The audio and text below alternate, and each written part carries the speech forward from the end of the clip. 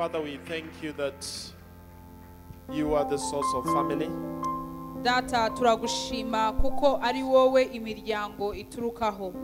As we listen to your word this morning, we pray that the spirit of family will descend upon this hall.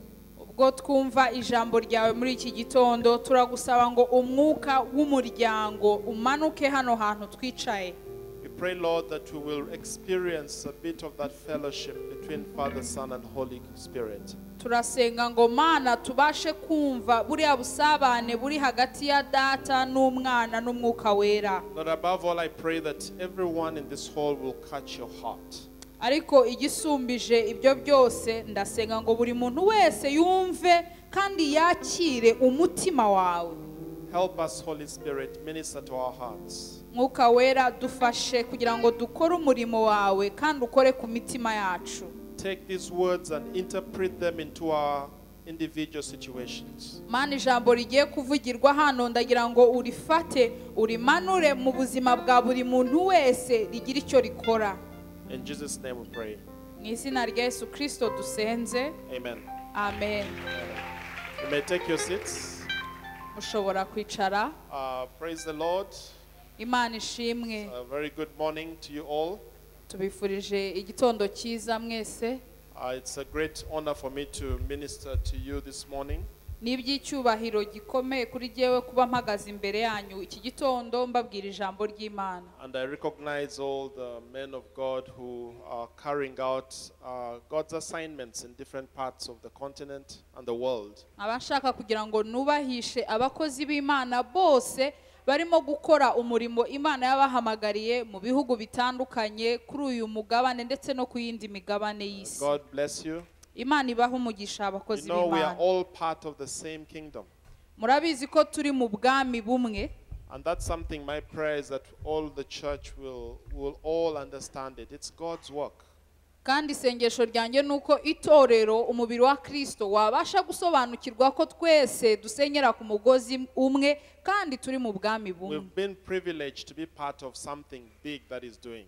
Twaheshejwe umugisha wo kuba mu kintu gikomeye kandi kigari. And you know, it's always good to meet other people who are working on a different part of God's kingdom or estate.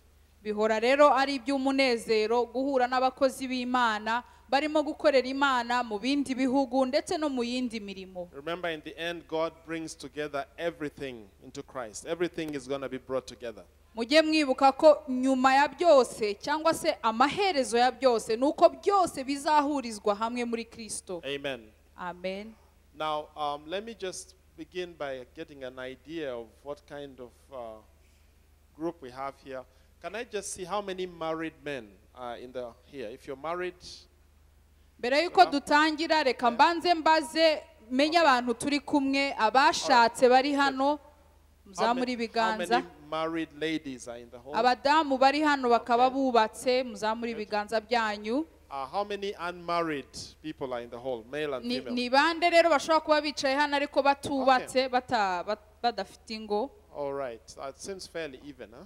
Ndabona twese imibare yenda kungana. Let me also find out how many of you attended the first service on Sunday. Reka rero ndebe abateranye natwe ku cyumweru amateraniro ya mbere. Can I ask it the other way around? How many did not attend the first service on Sunday? Reka turebe abataraje mu materaniro ya mbere yo ku cyumweru. Wow, okay. It's also half almost. Imibare irenda All kungana. right. What I will do, I laid the foundation on Sunday.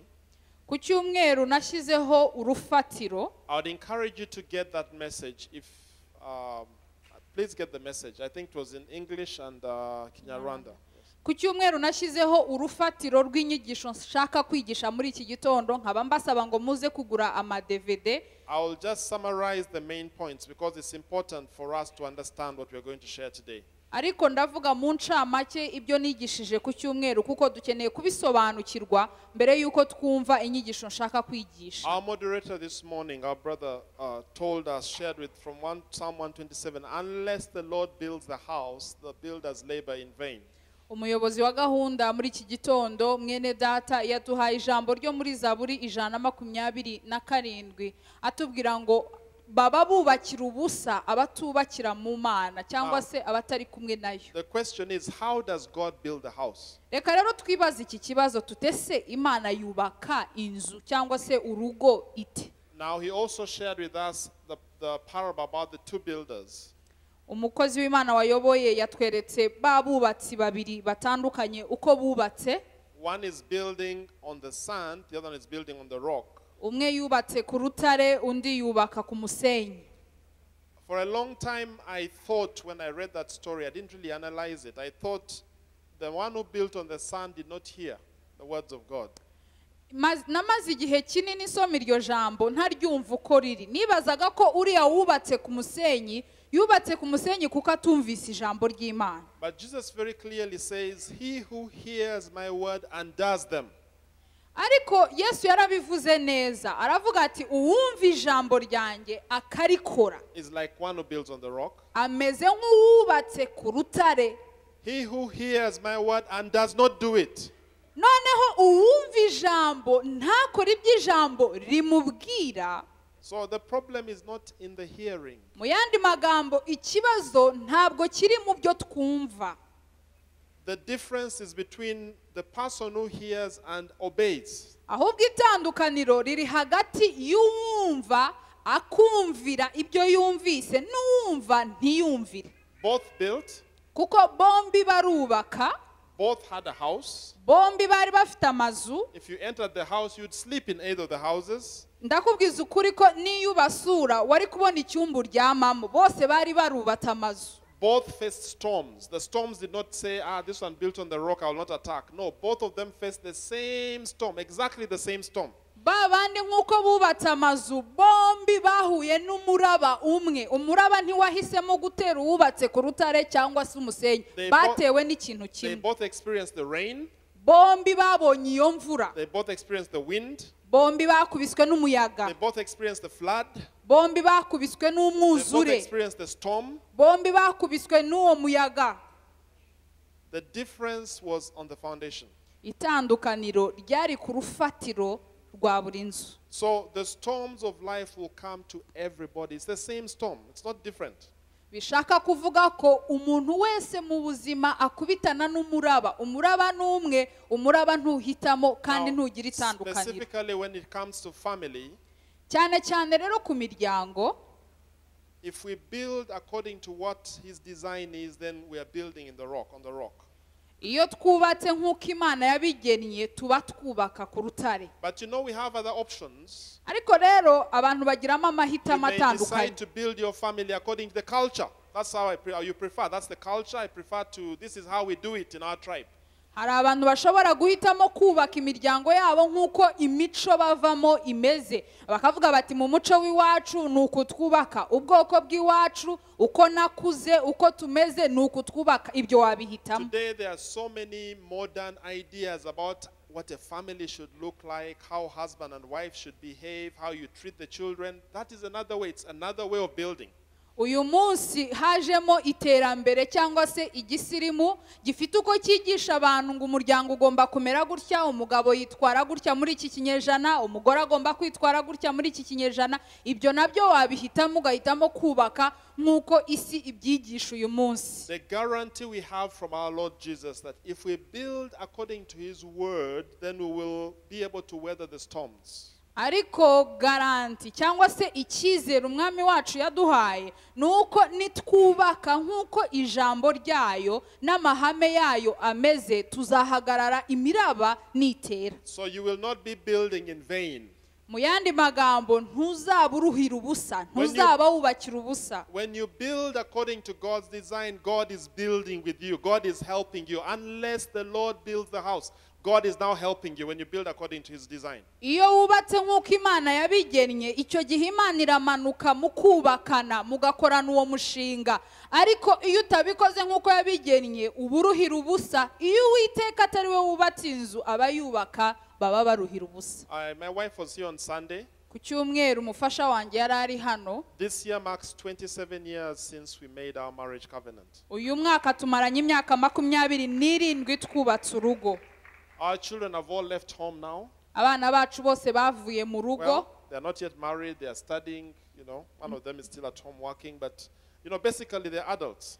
ntabwo bagiye kubaka ingo zabo, barimo bariga, abandi barakora. Mu yandi magambo barakuze, dufite abana bakuze. We have 3 sons and the youngest is a daughter. Dufite abahungu batatu bakuru n'umukobwa niwe mutoya. In May this year we saw our daughter off. It was a bit of an emotional experience, but we realized, well, we've done everything that we've been able to do now. She's an adult. She's living independently. She's out at university. And we thank God for the experience we had raising the children. Uyu mwaka mu kwezi kwa gatanu umukobwa wacu nawe twaramubohoye ajya kwibana, yarangije kaminuza. Twararebye dusanga umwana amaze gukura, twakoze ibyo tugomba gukora nk'ababyeyi, twakoze inshingano zacu, turamubohora aragenda. Nubwo byatubabaje mu marangamutima, ariko umwana wacu yarakuze. So there are certain things I can say with some level of authority now. Uyu munsi rero hari ibintu mfite uburenganzira bwo kubabwira, kandi mfitiye n'ubutware bwo kubabwira ko nabibonye. They are not theories. Ibintu ndimo kubabwira ntabwo ari za teori ngiye kubigisha, ndababwira ibintu nabayemo kandi nakoze. Another introductory statement I'll make just to show that family is so close to God. Niyo mpamvu ndi bubabwire nti umuryango ni ikintu gikomeye ku mutima w'Imana.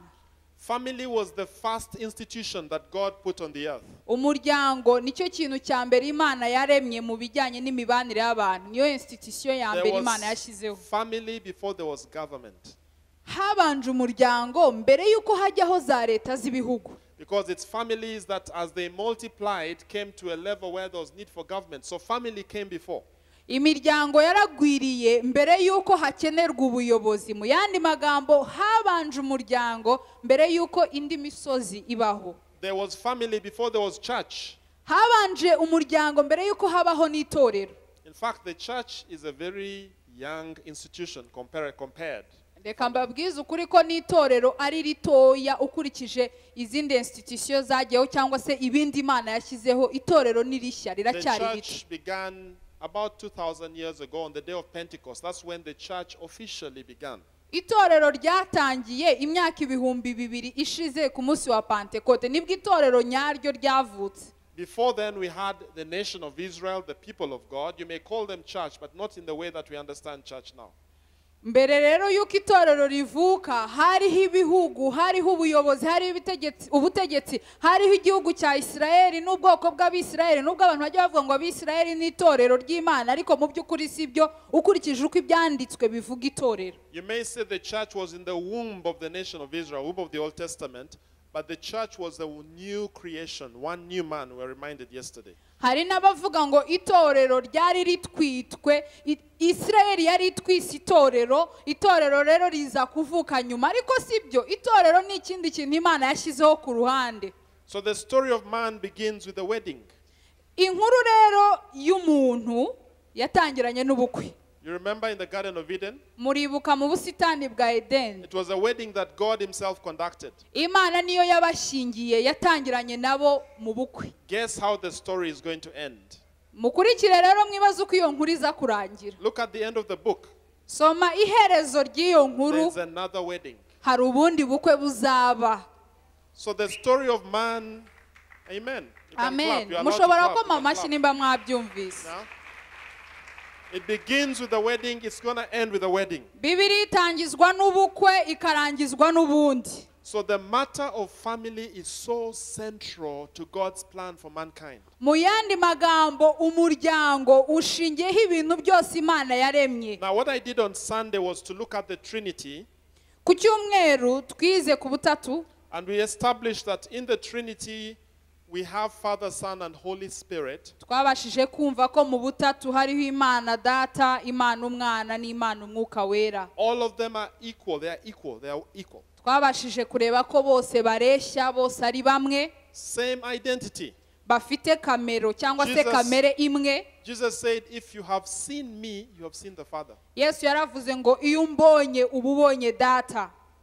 Show us the Father. He says, if you've seen me, everything I am, that's what the Father is. Baramubajije bati twereke Data, nawe arababwira ati nimba mumbonye na Data muramubonye. Same identity. Bateye kimwe, bameze kimwe. So we emphasize the fact that they were equal. Twabashije kuganira uburyo Imana data umwana n'umwuka wera bareshya bangana, but we say they have different roles and responsibilities, relationships. twagaragaje ko batandukanira mu mirimo bakora ndetse n'ubusabane bagirana hagati yabo. And we looked at the roles that they have.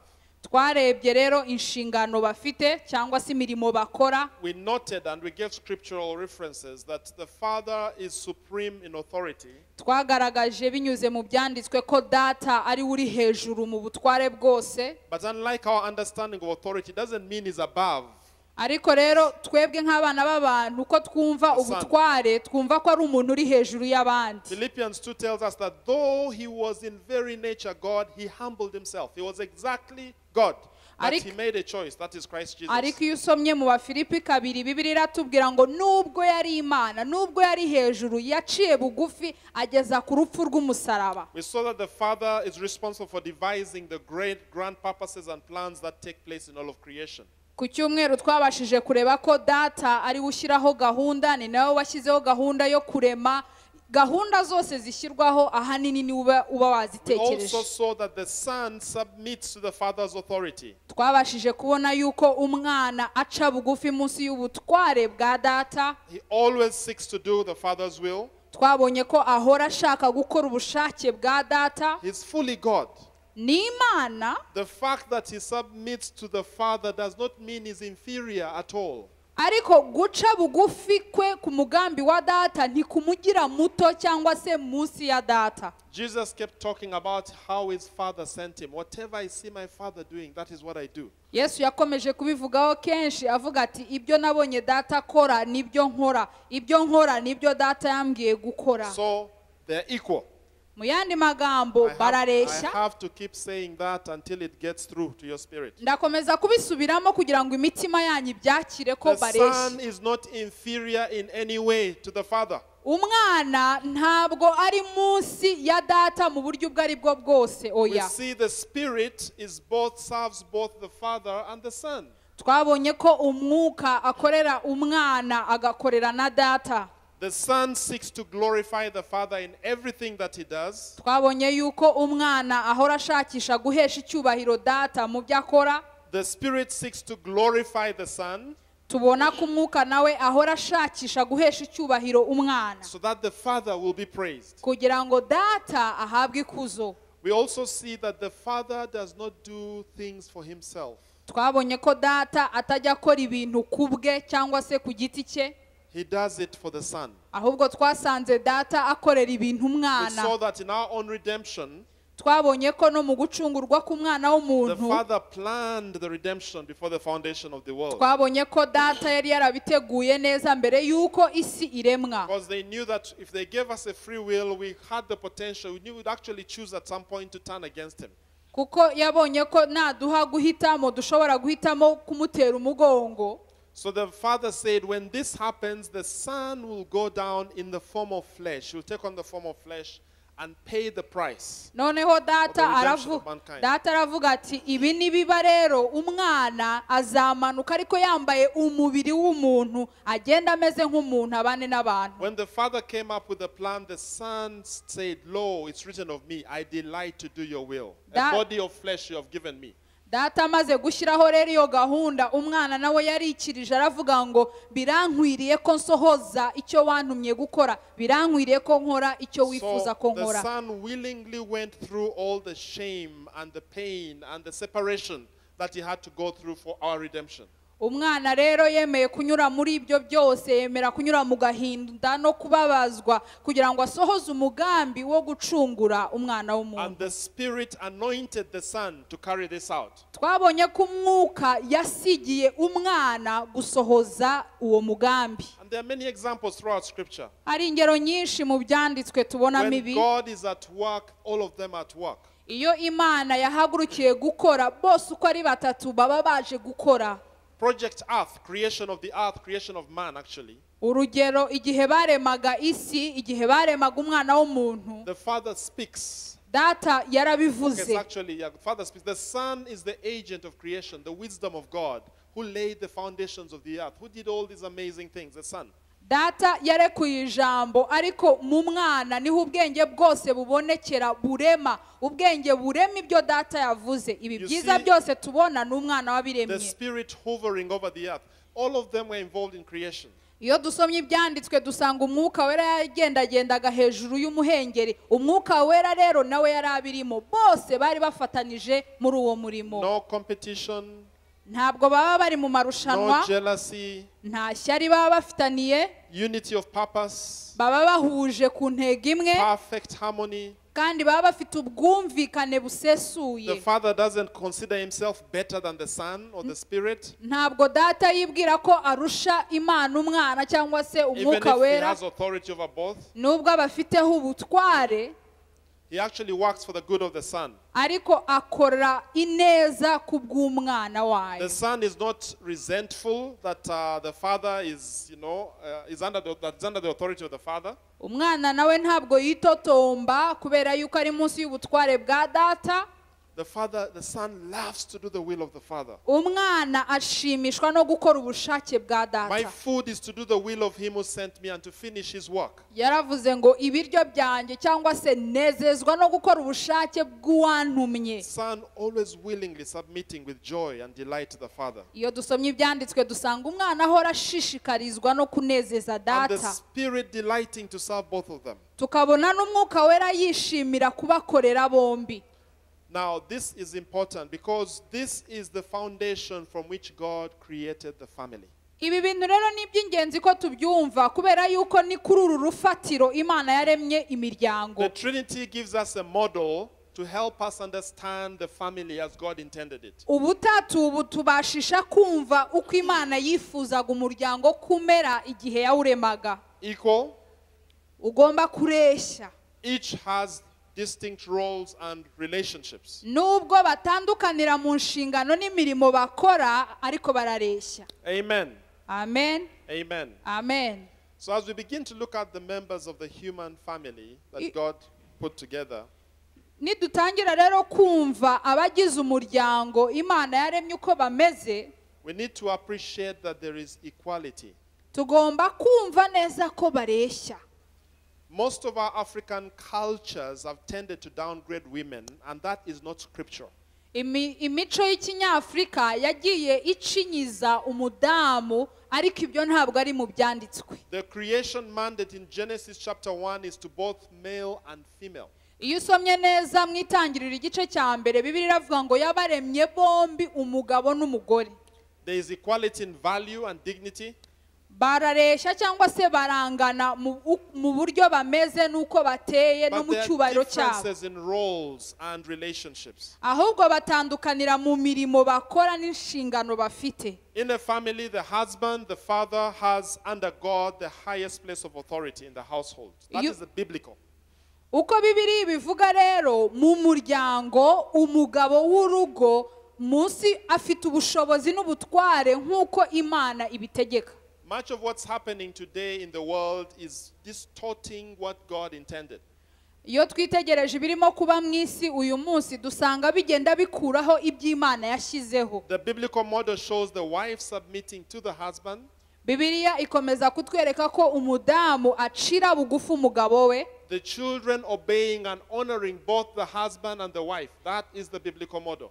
Uko Bibiliya yabishyizeho, abana babereyeho gushimisha no kubaha ababyeyi bombi. The wife is under the authority of the husband. Umudamu ari munsi y'ubutware bw'umugabo, but it's over the children. Ariko ari hejuru y'abana. The father and mother partner to ensure that the children learn godliness and obedience. Umugore n'umugabo bagafataniriza hamwe gufasha abana kumvira no kwiga. The children are under the authority of both their parents. Abana bari munsi y'ubutware bw'ababyeyi bombi. They understand that what they are to learn from the father and mother, the most important things in life. Mu babyeyi babo niho bigira amasomo y'ubuzima nuko bagomba kubaho. They submit with joy and gladness. Kandi abana ubundi bakabaye bacira bugufi abo babyeyi bombi bishimye. That is the pattern. Uko niko Imana yabishyizeho. We're going to begin unpacking it in detail. Reka rero tujibwina. Because we live in a fallen world. Kuko uyu munsi tuba mu isi yaguye. Not also that in this model, the father is supreme in authority, but he lays down his life. He doesn't live for himself. iyo ukurikije uko bibiliya ibivuga, nubwo data ari we uri hejuru, His whole life is poured out into his wife and children. That is God's plan and God's model. muri gahunda y'Imana, umugabo nubwo ari we ufite ubutware, yakabaye ari usukira hasi ubuzima bwe, akabusukira imbere y'umudamu we n'abana. That is what we learn from the Trinity. Nibyo twize mu butatu. Now, when I do marriage counseling, I spend a lot of time with the men. Jewe rero iyo ndimo kugira amago inama ntindana n'abagabo.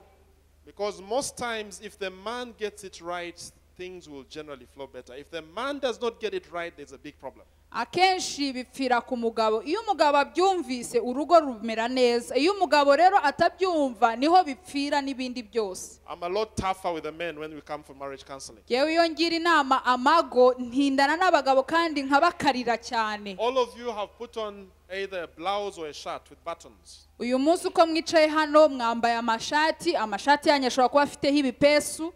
Am I correct to say that when you start buttoning, you start from on top?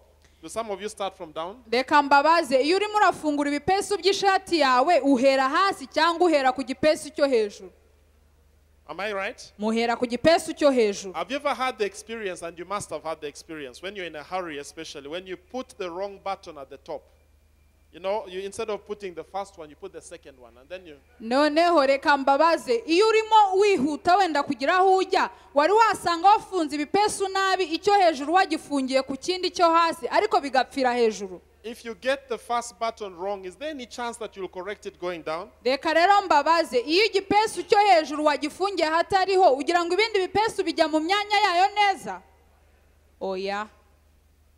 So it is very important that the men get it right. And I really spend time. And today, even this morning, I want to spend more time on us understanding the role of the man. Because once that is got, the other buttons will tend to fit a lot easier. You can still make a mistake down here, but let's come on.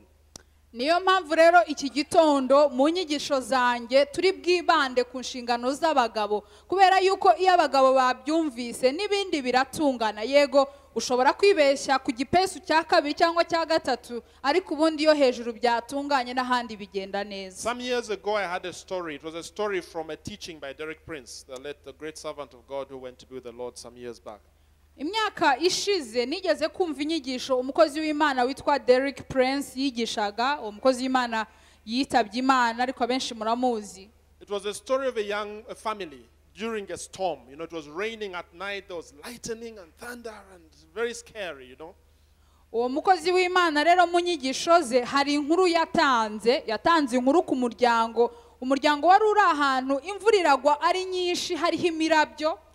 This little boy was sleeping in his own bedroom. Noneho umwana w'uwo muryango, umwana wabo yari afite icyumba aryamyemo. The thunder wakes him up. Noneho za nkuba na ya mirabyo birakubita biramukangura. And he's terrified. Bimukanguye abyukana ubwoba. He runs into the parents' bedroom and says, "Daddy, I'm scared." Akangutse ahita ajya mu cyumba cy'ababyeyi be, abwira ababyeyi babwira se ati papa ati mfite ubwoba bwinshi. So the father prays with him and says, you know, Jesus is with you, prays with him and says, go back to bed. Ise rero aramusengera aramubwira ati humura Imana iri kumwe nawe, subira ujye kuryama. He goes back to sleep. Wa mwana asubira kuryama. As happens in thunderstorms, there's another loud thunderstorm and lightning, and you know, so the boy runs into the parents' bedroom again. Murabizi rero iyo imvura irimo kugwa kandi ari imvura ikaze, muzi ko habaho inkuba zikomeye kandi nyinshi, inkuba zirongera zirakubita, umwana arongera ashigukira hejuru. They pray for him and say go back to bed. Asubira mu cyumba cy'ababyeyi, ise arongera aramusengera. He goes back to bed. Asubira kuryama. A third time, ubwa gatatu, there was even a louder clap of thunder. Inkuba noneho zakubise ubwa gatatu zari zikaze cyane. He runs back crying into the bedroom. Arongera ararira asubira mu cyumba cy'ababyeyi be. The father says, "Did I tell you God is with you?" Isa aramubwira ati sisi nakubwiye ko Imana iri kumwe nawe. The son says, "Daddy, I want God with skin on." Noneho Imana iramubwira, umwana abwira se ati papa ati yo Mana umbwira ndashaka kuyibona yambaye umubiri. Now, that is the picture of the father. Iyo niyo shusho ya data. The father is God with skin on. data ni imana yambaye umubiri cyangwa papa ni imana yambaye umubiri. God's intention was that the child will first get a picture of himself through the father. Ikintu cya mbere imana yashakaga nuko uwo mwana yisobanukirwa binyuze muri se. If you're a father, you are the first introduction of that little child to God the Father. Mu yandi magambo, niba uri umugabo hano ufite abana, mu mitwe y'abana bawe ni wowe ubaha ishusho y'Imana. You are the first image of God that a child has. Ishusho ya mbere y'Imana bamenya ni wowe. For good or for evil. Yaba ishusho nziza cyangwa ishusho mbi. What do I mean? Bivuga iki? If you do your job well, wa mubyeyi we papa uri hano akazi kawe nugakora neza, that child will grow up and very easily connect with God the Father, because he will see, when you talk of God the Father, he will have known everything, he will have experienced everything through you. Nukora inshingano zawe neza nka papa w'urugo, uwo mwana bizamworohera kumva Imana kubera yuko azaba yarabonye gukomera kwayo muri wowe. The sad thing today is that many children have got a false image of God, because God put it in us. When your dad is abusive, when the father is abusive, he lies, he cheats, he steals, it's very difficult to get a good image of God. Ikibabaje rero uyu munsi nuko abana benshi bakura badashobora kumva Imana kubera base babareze. Niba umwana afite se w'umujura, se ubeshya, se ukora amanyanga, birakomerera cyane uwo mwana kubasha kumva Imana. We unconsciously transfer the image of the earthly father to the heavenly father. Kubera yuko mu mitwe yacu n'ukuntu turemwe dufata bya bindi twabonye kuri papa wo mu mubiri akaba ari byo dufata nk'uko Imana iteye. It's about 25 years ago, hashize imyaka 25 I was struggling with something in my life. nari mfite ikibazo gikomeye mu buzima I bwanjye. found it very hard to believe God's word. Even when a prophecy was given, I could not believe it. Byarangoraga cyane kwemera icyo Imana ivuga n'ijambo ryayo, ndetse n'ubuhanuzi ntabwo nabwakiraga. One time I was praying, rimwe nari ndimo nsenga, the Lord spoke to me and kind of surprised me actually. Imana irantungura iranganiriza. My father died in 1988. Papa umbyara yapfuye muri 88. I didn't have a good relationship with my father. Ntabwo nabanye neza na papa umbyara. My father did things that I do not want to say much here. Hari ibintu papa umbyara yakoze bitari ngombwa ko mbisubiramo hano But imbere yayo. one of the things that really wounded me as a child Ariko kimwe mu bintu byankomerekeje nkiri umwana is that my father would promise things and not fulfill them. nuko papa yasezeranyaga ibintu ntabikore. I remember one holiday, there was something I was looking forward to and he kept promising. The holiday went and ended without me seeing it. Ndibuka ko rimwe twari twagiye mu kiruhuko musaba ikintu arakinsezeranya ko azagikora, ariko ikiruhuko kiraza kirarangira atabikoze kandi yarabinsezeranije. I didn't realize I had a bitterness in my heart. My father was dead when God began dealing with this. Igihe rero data yari yarapfuye ntabwo nge nari nzi ko icyo gikomere cyansigayemo, n'igihe Imana yanganirije ko mfite ikibazo hari haciye imyaka myinshi papa apfuye. That morning the Lord told me, you need to forgive your father. Icyo gitondo Imana irambwira ngo ukeneye kubabarira papa wawe ukubyara. He gave you a wrong image of me, but you need to forgive him. Papa wawe ukubyara yakweretse ishusho itariyo y'icyo ndicyo nk'Imana, ariko bimubabarire. I am God, I always keep my word. Kubera yuko jyewe ndi Imana, iyo mvuze ikintu ndagisohoza. Amen. Amen. I began to understand that actually, yes, I had transferred the image of God, from the image of God I had from my dad, I now had a false image of the father.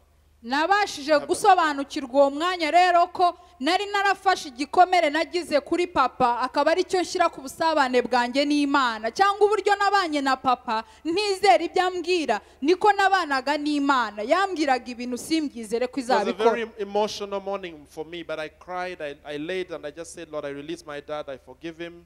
He had his own challenges, he had his own difficulties. I release him and forgive him. Icyo gitondo rero nibwo cyabaye igitondo gikomeye kuri jyewe, kuko nagize amarangamutima adasanzwe, mbasha kubohoka mu mutima kuko hari ikintu Imana yari imaze gukora. And God began to heal me. Imana itangira kunkiza. That was really my beginning of walking in faith. I mean, I've done things in faith that I never believed I would ever do.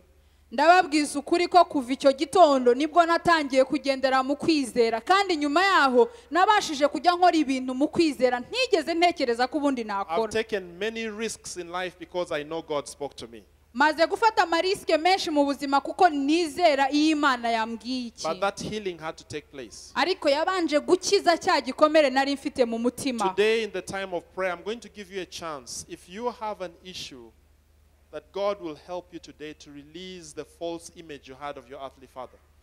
muri iki gitondo nyuma y'inyigisho ndaza gufata umwanya wo gusengana namwe kugira ngo abafite ibikomere mwatewe na baso mubohoke mu mitima yanyu. Amen. Amen. Amen. Okay, let's pay attention here. reka dukurikire inyigisho reka dukurikire inyigisho. Keep attention. They'll minister to him. Just keep attention here. Don't lose what God is speaking. mushobora gukurikira icyo Imana irimo kutuganiriza we ntimumwiteho. Amen. Amen. This is a very, very deep thing. izi nyigisho ni inyigisho zikomeye And cyane. as I speak this morning, I just want to challenge those of you who are fathers and those who are planning to be fathers. Just understand that you're stepping in the place of God.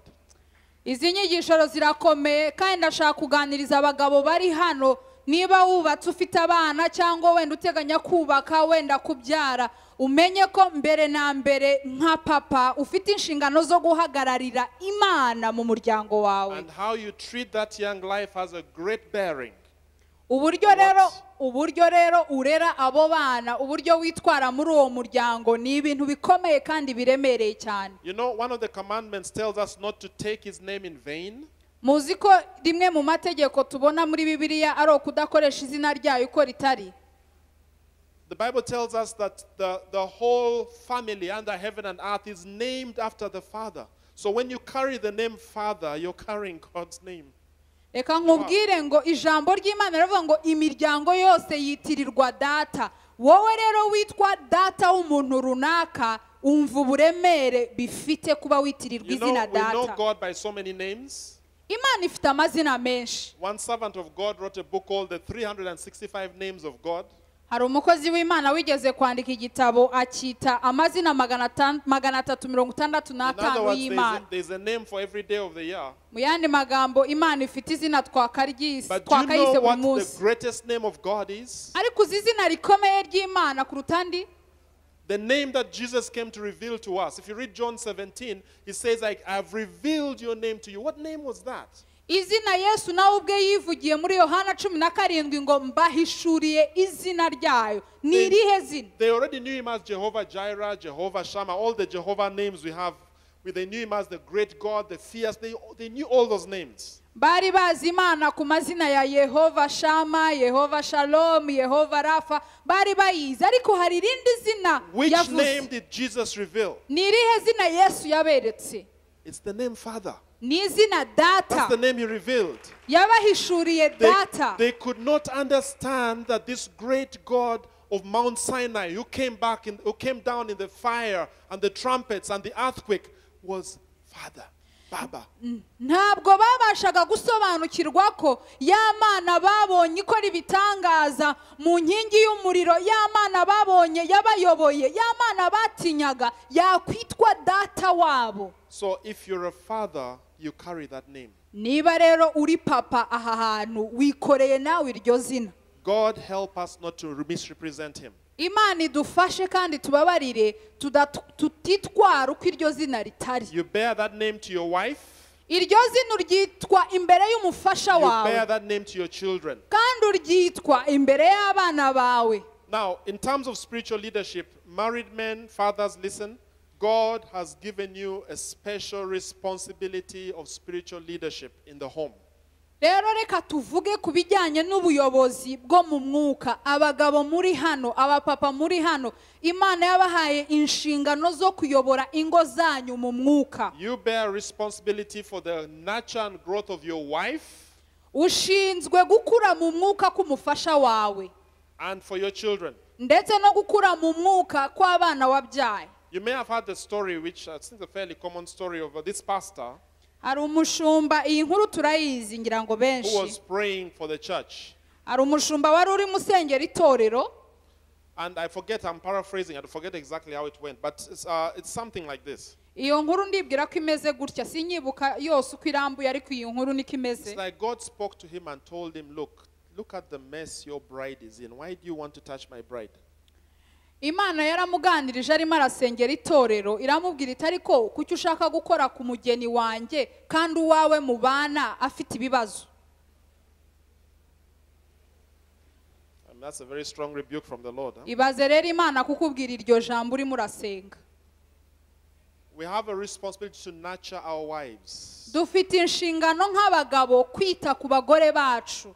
Don't just tell them to grow up and become mature. You have a role to play in that. Abagabo bakunze kubwira abadamu babo ngo ariko wowe uzakura ryari uzaba umuntu muzima ryari. Ni wowe ubifitemo uruhare gukura kwe no gukomera kwe ni wowe ubifitemo uruhare. We have the privilege of authority. Yego twahawe amahirwe yo kuba abayobozi mu ngo. But also there's a very big responsibility to make sure that our wives grow in the fear of the Lord. Ariko rero ni n'inshingano dufite zikomeye zo kugira ngo abafasha bacu nabo bakure mu mwami. Okay, just give me a minute. My notes are frozen. Let me make sure I get this right so that I don't lose. But I can keep talking. Reka dukomeze inyigisho zacu. When you read the account that the instructions that God gives Paul in Ephesians chapter 5. Iyo usomye mu Befeso 5 ukareba icyo Imana yaganirije Paulo. Paul is giving the husbands or instructions on what to do. Let's stand there, Ephesians chapter 5. Reka tunyarukire mu Befeso 5 turebe icyo Imana yabwiye Paulo kubijyanye n'imyitwarire y'abagabo. Now I'm very aware that I'm speaking to church leaders here who conduct weddings. Hano ndabizi hari abakozi b'Imana bahicaye bajya bashyingira abageni. So if this is very familiar, please just take it as a reminder. Bakozi b'Imana nimbi mubimenyereye mubifate nk'aho ari okubibutsa ibyo muzi. Let's look at verse for now we'll start at verse 23. Reka tujye ku murongo wa 23. Let's start with verse 21. Kaduhere ku wa 21. It talks about submission and says submit wives submit to first of all, verse 21, submit to each other in the fear of God. 21 Bibiliya iravuga ngo kandi mugandukirane kubwo kubaha Kristo. And then it says specifically to wives to submit to their husbands. Noneho akabwira abagore ati bagore mugandukira abagabo banyu. We shall look at that in a moment. Ibyo turaza kubigeraho mu kanya. But it's all in the context of out of reverence for the Lord, out of fear of the Lord. Mugandukirane kubwo kubaha Kristo. Then it says, for the husband is the head, or the word is origin of the wife, as also Christ is the head or origin of the church. He's the savior of the body. Verse 23. Yes, umurongo wa 23. Kuko umugabo ari we mutwe w'umugore we, nk'uko Kristo ari umutwe w'itorero, ari ryo mubiri we, ni nawe mukiza waryo.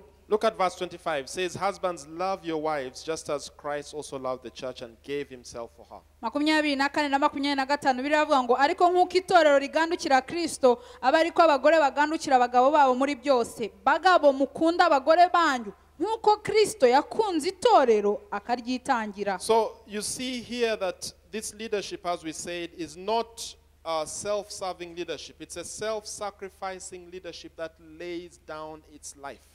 Uko dusomye mu byanditswe dusanze ko ubuyobozi abagabo bahabwa si ubuyobozi bwo gutegeka ahubwo ni ubuyobozi bwo kwitanga. Ko Bibiliya yatubwiye ngo bagabo mukunda abagore banyu nk'uko Kristo yakunze itorero akaryitangira. Ni ubuyobozi bwitanga.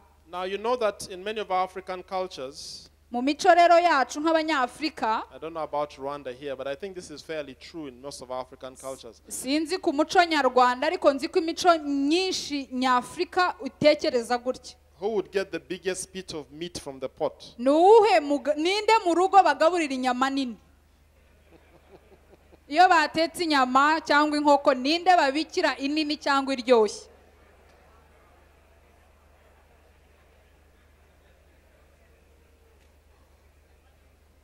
If there was one piece of chicken remaining, who does it go to? Iyo hasigaye akaguru k'inkoko bakabikira nde?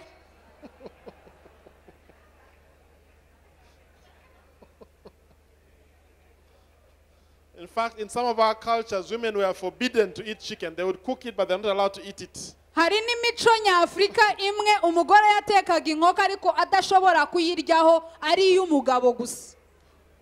Some years ago, there was a couple. I never really got to counsel them, but I had this story from first hand. Hari imyaka ishize hari umuryango numvise amakuru yabo, couple numvise amakuru yabo.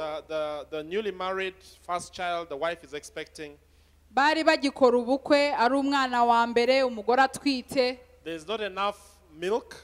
Nta mata yari ahari mu nzu ahagije. And the husband demands he's the one supposed to take it. Umugabo rero abwira umugore ko ari ugomba kunywa ayo mata ya nyuma asigaye. Am I saying familiar things? Ibintu mvuga ntimubizi. No, you're all very nice people. Cyangwa hano muri abantu beza ibyo mvuga ntibibareba ntaho murana bibona.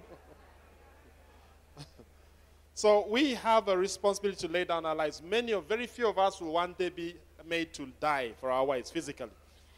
Abagabo rero dufite inshingano zo kwitangira imiryango yacu, kwitangira abafasha bacu. Yego si kenshi wabona umugabo usabwa gupfira umuryango we cyangwa umugore we. But ariko there are 1,000 opportunities to die every day. Hari amahirwe igihumbi ku munsi agusaba nk'umugabo kwitanga no gupfira umufasha wawe. Let me talk to the unmarried men. Reka rero nganiriza abahungu batarubaka ingo. You need to start practicing now. Mushatse mwatangira kubyitoza mutarubaka ingo. You need to start practicing putting yourself last now. Mushatse mwatangira kwiga kutikunda mukishyira inyuma. You need to start practicing wherever you are, preferring other people. Aho waba uri hose ugomba gutangira kwitoza gukunda abandi kuruta uko wikunda. If you're lining up for school, for food at school, are you pushing to be at the front of the road? You allow others to go before you? Reka duhere ku bintu byoroheje nko kuba uri ku murongo imbere yawe hari abantu. Ese urahatanira kuza imbere yabo cyangwa uremera kujya inyuma y'abandi? Don't just pray that you find that right nice bride for you. You need to begin practicing being the right husband now. Mureke gusengera kubona abagore beza ahubwo mutangire gusengera kuzaba abagabo beza mu mago yanyu. Amen. Verse 25 says, husbands, love your wife. He gave himself. Verse 26, that he may sanctify and cleanse her with the washing of the water by the word, that he may present her to himself, a glorious church, not having spot or wrinkle or anything, but that she will be holy and without blemish. 25 bagabo mukunda abagore banyu nkuko Kristo yakunze itorero akaryitangira ngo aryeze amaze kuryogesha amazi n'ijambo rye aryishyire rifite ubwiza ridafite ikizinga cyangwa umunkanyari cyangwa ikintu cyose gisa gityo ahubwo ngo ribe ryera ridafite inenge. So we have a responsibility to direct the discipleship, development, spiritual development of our families. Muyandi magambo mu bijyanye n'umwuka ni twebwe tugomba kuyobora imiryango yacu. This is what Christ is doing for us. Ibi nibyo Kristo natwe arimo kudukorera. He's our bridegroom. Nk'umugeni. When he sees something he doesn't like in us, does he come and hit us with the stick on the head and abuse us? Ese Kristo iyo akubonyeho ikintu kitari cyiza azana inkoni akagukubita ku mutwe ngo icyo singishaka kireke? No, he organizes things so that those things can be dealt with. It's very gentle. Oya, Yesu ni umugwaneza ashyiraho gahunda n'ibintu bituma wowe ubwawe ureka cya kintu adakunda. So when you see something you don't like in your wife, what do? None rero wa mugabo wicaye aha iyo ubonye ikintu kitari cyiza ku mugore wawe ukora iki? You need to come back to God and say, Lord, how can I help my wife overcome this? Abagabo dukeneye gusubira imbere y'Imana tugasenga twavuga tuti Imana ni gute nafasha umugore wanjye kureka iki kintu ndakunda. Maybe you have a role in it. Is there something that I'm doing that is making this come about? Ese nk'umugabo wari wicara ngo wibaze ko wenda ibyo umugore wawe akora abikora kubera yuko wowe ubimutera kubikora? Even when it comes to roles and responsibilities, I know we have divine roles. You may say the wife is the one who cooks or the wife is the one who does that. Niyo twavuga ku bijyanye n'inshingano cyangwa se imirimo umugore akora mu rugo, ndabizi dukunze kuvuga ngo umugore niwe ushinzwe guteka, umugore niwe ushinzwe kureba urugo, ibyo ndabizi turabivuga. Let's go back to the garden. Ariko reka dusubire muri Edeni. Before Eve came, who was cooking? Mbere yuko Eva aza ninde watekeraga Adamu?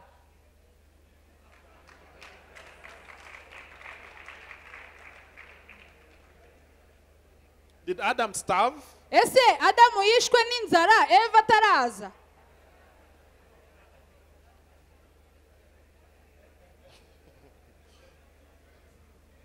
Who was given the responsibility for the garden? Ninde wahawe inshingano zo kwita ku busitani bwa Edeni? Ninde? ni Adamu.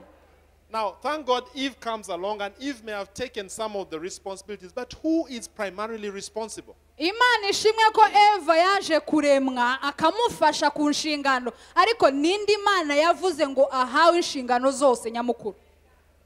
So when you get burnt food at home, you need to first ask yourself, is there something I'm doing or something I can do to improve the kitchen situation before you throw the food back and say, burnt offerings, what are you bringing me here? Reka rero tubwire abagabo tuti nugera ku meza umugore akaguha ibiryo yashiririje mbere yuko ubimujugunya mu maso ngo kuki washiririje uyu munsi, banza wibaza uti ese niki jewe nk'umugabo nari kuba namufashije cyangwa se niki nakora kugira ngo ejo batazashiririza. The women shouldn't fear to clap. Abagore mushobora koma mu mashyi nta kibazo. Amen. Amen. We are responsible. Dufite inshingano. When things go wrong, we take responsibility. We find out, work with her to help her. Work with her to help her sort the problem out. Dufite inshingano kandi habaye ikibazo tugomba kwibaza tutese nk'abagabo twari kuba twakoze iki. Iga gukorana n'umugore wawe gukemura ibibazo wowe wita ko ari ibibazo. The main point here is that we are responsible for the spiritual development of our wives and their children. And our children rather. Kuri iyi mirongo rero tumaze gusoma twasanze ko dufite inshingano zo kwita ku buzima bwo mu mwuka bw'umufasha wacu ndetse n'abana twabyaye. In the same way that Christ does for the church, it says, in the same way husbands should care for their wives. Bibiliya iravuga ngo nk'uko Kristo yakunze itorero, nk'uko Kristo yitangiye itorero, bagabo namwe niko mugomba kubikora. So we need to take up this responsibility joyfully. Izi nshingano rero tugomba kuzakira kandi tukazishimira, tukiga gukora, tukiga kubakorera no kubakunda no gusenga. Your wife should be better tomorrow than she was yesterday. Umugore wawe yakabaye ejo ari mwiza kuruta uko ari uyu munsi cyangwa ejo hashize.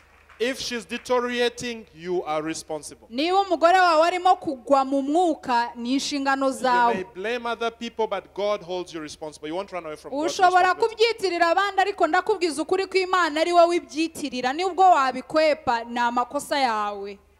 Amen. Amen. I hope I'll still be friends with the men after this. Abagabo rero nizere ko njya kurangiza izi nyigisho tukiri inshuti. Now, children, we also have a responsibility to the children as men. Abagabo rero kubijyanye n'abana naho tuhafite inshingano. We are told in Ephesians chapter 6 verse 1 and 2. Abefeso 6:1-2. Let me read it. It says, children, obey your parents in the Lord. This is right. Bibiliya iravuga ngo bana mujye mwumvira ababyeyi banyu mu mwami wacu kuko ari byo bibakwiriye. Honor your father and mother, which is the first commandment with promise that it may be well with you and you may live long on the earth. Wubahe so na nyoko, iryo ni ryo tegeko rya mbere ririmo isezerano kugira ngo ubone amahoro uramire mu isi. And you fathers, do not provoke your children to wrath, but bring them up in the training and admonition of the Lord. Namwe base ntimugasharirire abana banyu ahubwo mubarere mubahana mubigisha iby'umwami wacu. Now, you notice children are instructed to obey their parents. We'll come to that. Turaza kuvuga ku bana ariko murabona ko abana babwirwa kumvira ababyeyi babo. To honor both mom and dad. Kumvira ababyeyi babo bombi, wubahe so na nyoko. Both of them. Bombi.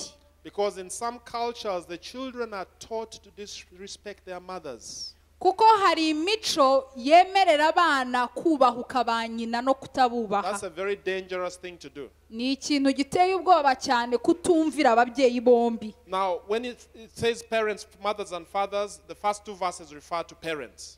Umurongo wa mbere n'uwa kabiri rero ujyanye n'ababyeyi, abana kumvira ababyeyi bombi. But then in verse 4, you would have thought that you would have said, parents, raise up your children. Now he singles out the father, says fathers. Usomye umurongo wa mbere n'uwa kabiri ubona ko bavuga ababyeyi bombi. Wakwibwiye ko umurongo wa kane bavuga ngo babyeyi ntimugasharire abana, ariko Bibiliya yavuze base ngo namwe base ntimugasharirire abana. Fathers are responsible for the spiritual upbringing of the children. base nibo bafite inshingano zo kurera abana mu This by'umwuka. instruction is given to fathers. Iri tegeko ryahawe abagabo ba nyir'urugo. Many times in the family altar we leave it to mothers. They can do it, but the instruction in the scriptures is to fathers. That's what the Bible says, fathers. Akenshi rero igicaniro cyo mu rugo dukunda kugiharira abadamu ngo abe aribo bagikorera cyangwa se aribo bayobora amasengesho mu rugo. Yego umudamu yabikora ariko si zo nshingano ze. Inshingano ni iz'umugabo kubaka igicaniro cyo mu rugo. If the father does not take up leadership in this area, iyo rero umugabo mu rugo adafashe izi nshingano zo kurera mu mwuka umuryango we, the children, especially the boys, abana cyane cyane abahungu, they grow up thinking that this church God thing is a woman thing. Me, I'm a man. I don't get involved in such things. cyane cyane abana b'abahungu bakura bumva ko ibyo gusenga ari iby'abadamu kuko amenyereye kubona ko ari nyina ubimuyoboramo, agakura nawe avuga ati jyewe ndi umugabo singomba kubijyamo cyane cyane ko ntabibonamo papa. And don't be surprised when they hit teenage and they are beginning to find their own identity. That's when they begin to rebel. Ntuzatungurwe rero nibamara gukura bakaba basore bakanga kujya mu byo mu rusengero kuko iyo bakuze nibwo babyanga. I thank God that though I did not receive this from my father, God helped me through the church and other people to learn this. Ndashima Imana ko nubwo data umbyara atabinyigishije, jyewe nakuze nkurira mu itorero ribinyigisha, mbasha kurera abana banjye n'abahungu banjye mbakuza uko bikuye mu by'umwami. So our children knew, they know. Abana banjye barabizi. I took the lead in leading the family in prayer. I still do. N'uyu munsi ndacyayobora umuryango wanjye ku gicaniro cy'amasengesho kuva bakiri bato. I regularly fast. They know. Barabizi ko niyiriza kenshi nka I thank papa. God they have adopted. All our children are walking with the Lord. Kandi abana banjye bose barakijijwe uyu munsi. Okay? They have started their own, the other day I was talking to one of them who's telling us he's making an important decision. He's taken off some days in fasting and prayer. I didn't tell him to do that. He's just learned from us. Ejo bundi navuganaga n'umwe muri bo ambwira ko yafashe igihe runaka cyo kwiyiriza asenga. Ntabwo nabimubwiye sinabimutegetse ariko kubera ko babonye ari ibintu dukora mu rugo nabo bize kubikora. They have come into our bedroom and found mom and dad kneeling praying. Abana bacu bakunze kuza mu cyumba cyacu turaramo bagasanga jyewe na madamu dufatanye mu ntoki dupfukamye dusenga. Bamaze kutubona dusenga n'amaso yabo. Need to set an example. Aba papa rero ni mwebwe mugomba gutanga urugero rwiza. Let me read a number of scriptures. Deuteronomy chapter 4. Reka tunyarukire mu gutegeka kwa kabiri ibice 4. Verse 9 and 10. Murongo wa 9 n'uwa 10. I just want to read a string of them. It says, only take it to yourselves and diligently keep yourself, lest you forget the things your eyes have seen, unless they depart from your heart all the days of your life, and teach them to your children and to your grandchildren, especially concerning the day you stood before the Lord your God in Horeb, when the Lord spoke to you, so on and so on and so on.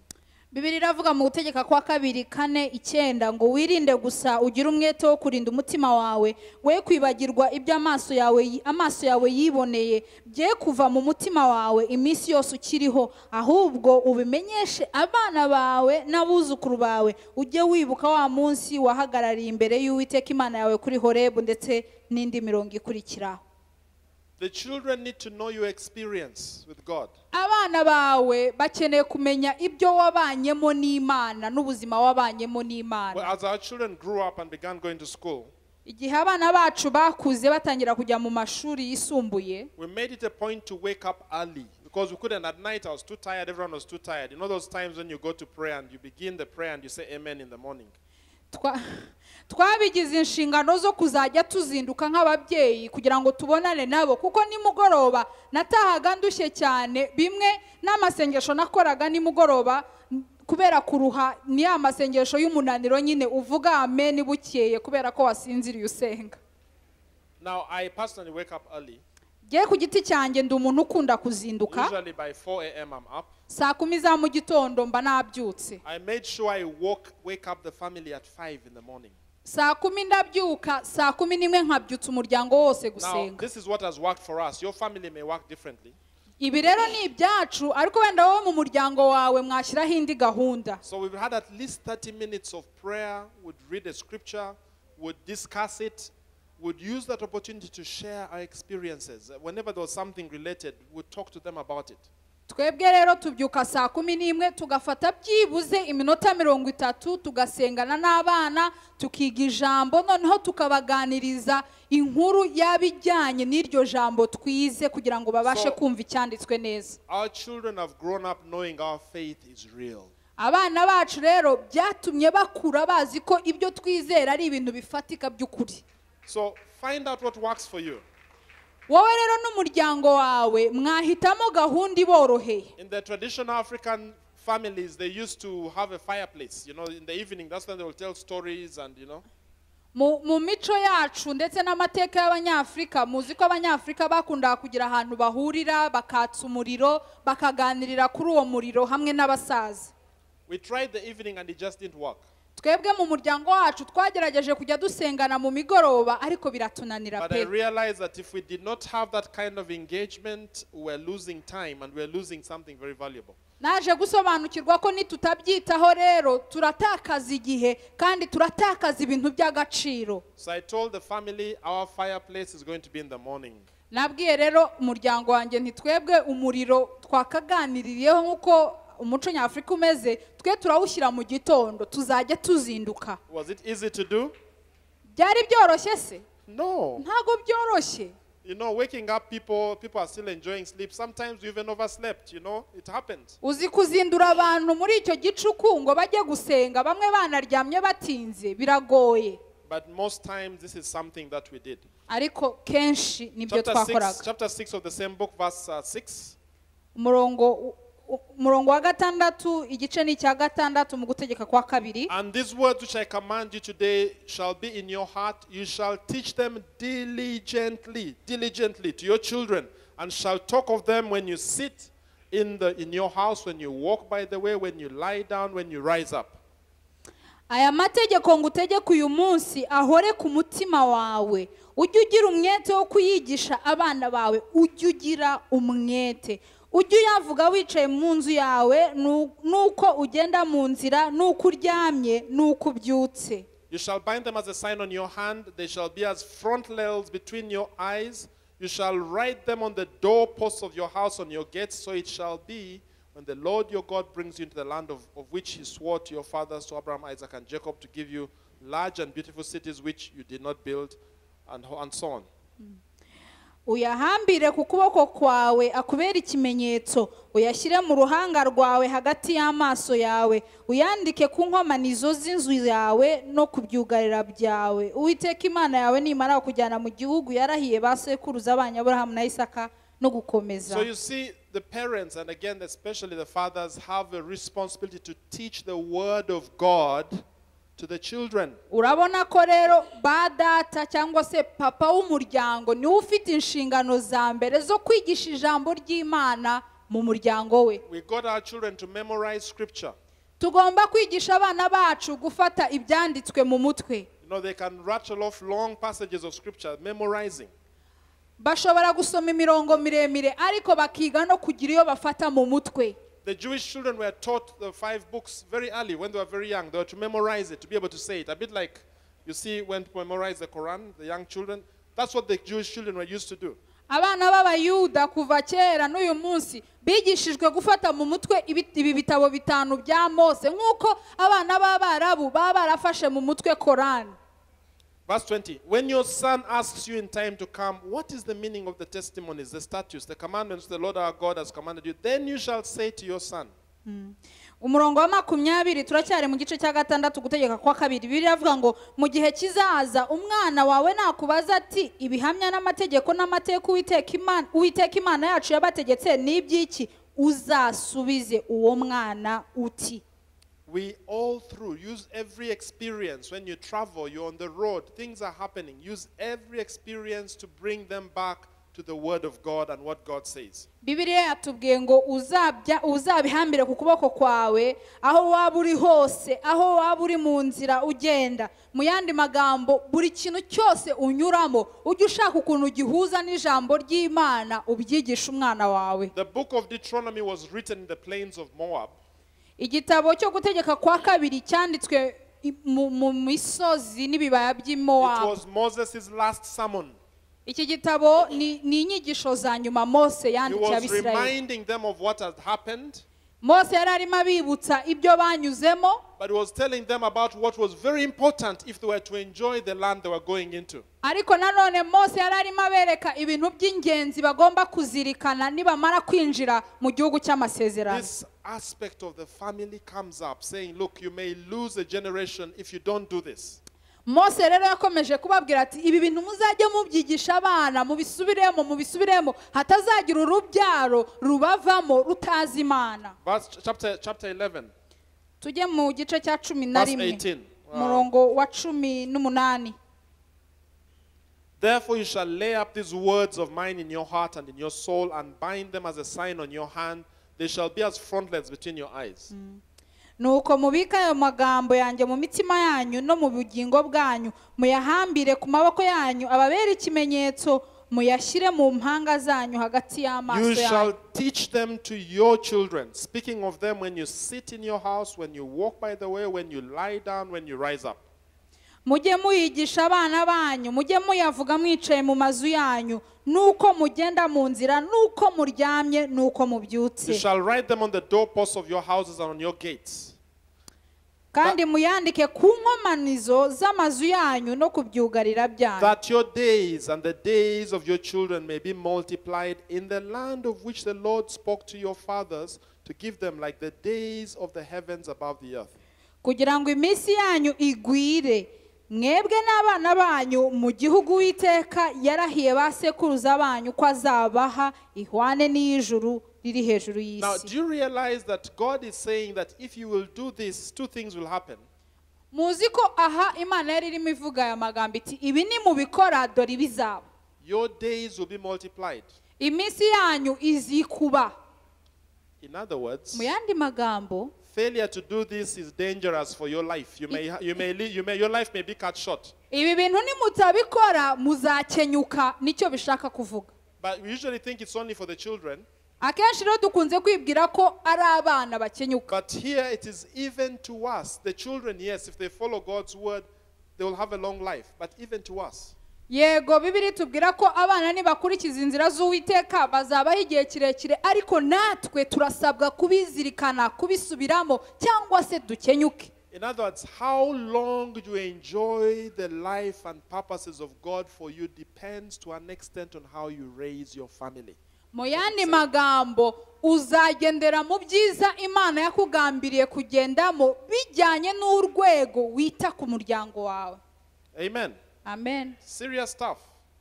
Ibi bintu ni ibintu bikomeye. But the God who made heaven and earth, the God who made family, this is what he says. Ariko Imana yaremye isi n'ijuru, Imana yashyizeho imiryango, niyo ivuze aya magambo. We can choose to build on the sand or we can choose to build on the rock. It's a choice. Twahitamo kubakira ku musenyi cyangwa se ku rutare, amahitamo ni ayacu. Now, here we are told not to provoke the children. Going back to Ephesians, don't provoke the children.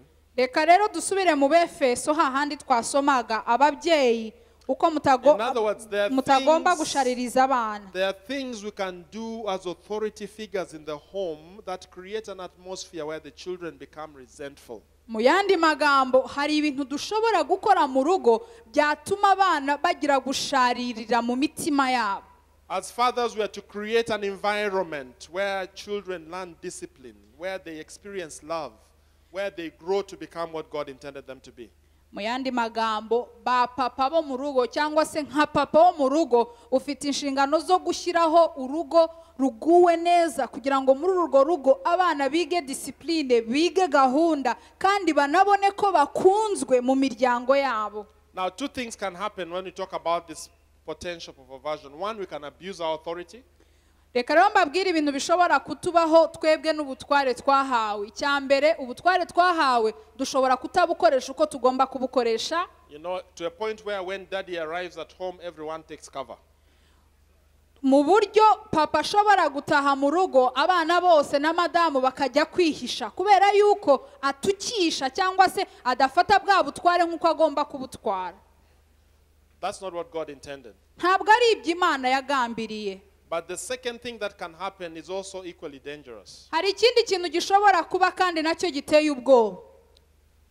One side, one extreme is to take your authority to the extreme. You basically are Lord, you have an iron fist, everyone is terrified of you.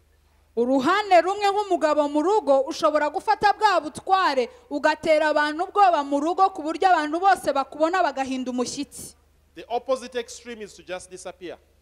Ku rundi ruhande nanone hari umugabo udakoresha bwa butware Imana yamuhaye akabisuzugura ntaboneke ntagaragara. Not there. Ukaba umupapa ariko udahari. You don't take decisions. Nta byemezo ufata mu rugo. Everything is left to go to your mother, go to your mother, go to your mother. Ibintu byose bakubaza ukavuga ati mubaze mama wanyu, mubaze mama wanyu, mubaze mama wanyu. That is equally dangerous. Ibyo nabyo ni bibi kandi byateza ikibazo gikomeye. In fact, that is what got us into the mess we are in today. Reka mbabwize ukuri ko ibibazo imiryango ifite uyu munsi bishingiye kuri ibyo bintu bibiri mbabwiye. Often when I teach on this topic, I ask people who committed the first sin. Kenshi iyo ndimo kwigisha inyigisho z'umuryango nkunze kubaza kino kibazo nkabaza nti ninde wakoze icyaha bwa mbere? Maybe let me ask here. Reka rero namwe mbabaze. And who do you think committed the first sin? Was it Adam or Eve? Ese ni Adamu wakoze icyaha bwa mbere cyangwa ni Eva? How many people think it was Eve? Ni bande bibaza ko ari Eva? Muzamuri ibiganza turebe. How many people think it was Adam? Ni bande bibaza ko ari Adamu wakoze icyaha bwa mbere? Now, you see, most of you don't want to commit yourselves. Nta nubwo mushaka kugaragaza ibiganza ngo tutamenye icyo mwahisemo. If you left home, uvuye mu rugo, you have 3 children. usize abana batatu mu rugo. One of them is 12 years old, the other one is 5 years old, the other one is like 3 years old. Abana bawe batatu, umwe afite imyaka 12, undi afite imyaka 5, undi afite imyaka 3. Then you tell the 12-year-old, make sure this happens, don't do this, don't play here, don't, make sure you don't play football in the house. You give instructions. Noneho mbere yuko usohoka mu rugo ugasiga ubwiye wa undi mukuru ngo ntimukinire muri salo, ntimumene ibirahure, ntimukore ibi, ntimukore ibi. When you come back home, you find they were playing in the house and the ball went and smashed the TV screen. And it's Noneho waza gutaha ugasanga birengagije amabwiriza babahaye, bakiniye muri salo, bafashe umupira bamena televiziyo yamenetse. But it's actually the youngest one who did it. Ariko wamenye televiziyo ni wa undi muto w'imyaka 3. Who are you going to hold responsible? Ninde uri buhane muri ba bana batatu? Will it be the youngest? Urahana wa undi w'imyaka 3? Urahana nde? Umukuru. Now, who got the instructions about what to do in the garden? Ninde wahawe amabwiriza y'ibyo agomba gukora muri Edeni? Ni Adamu.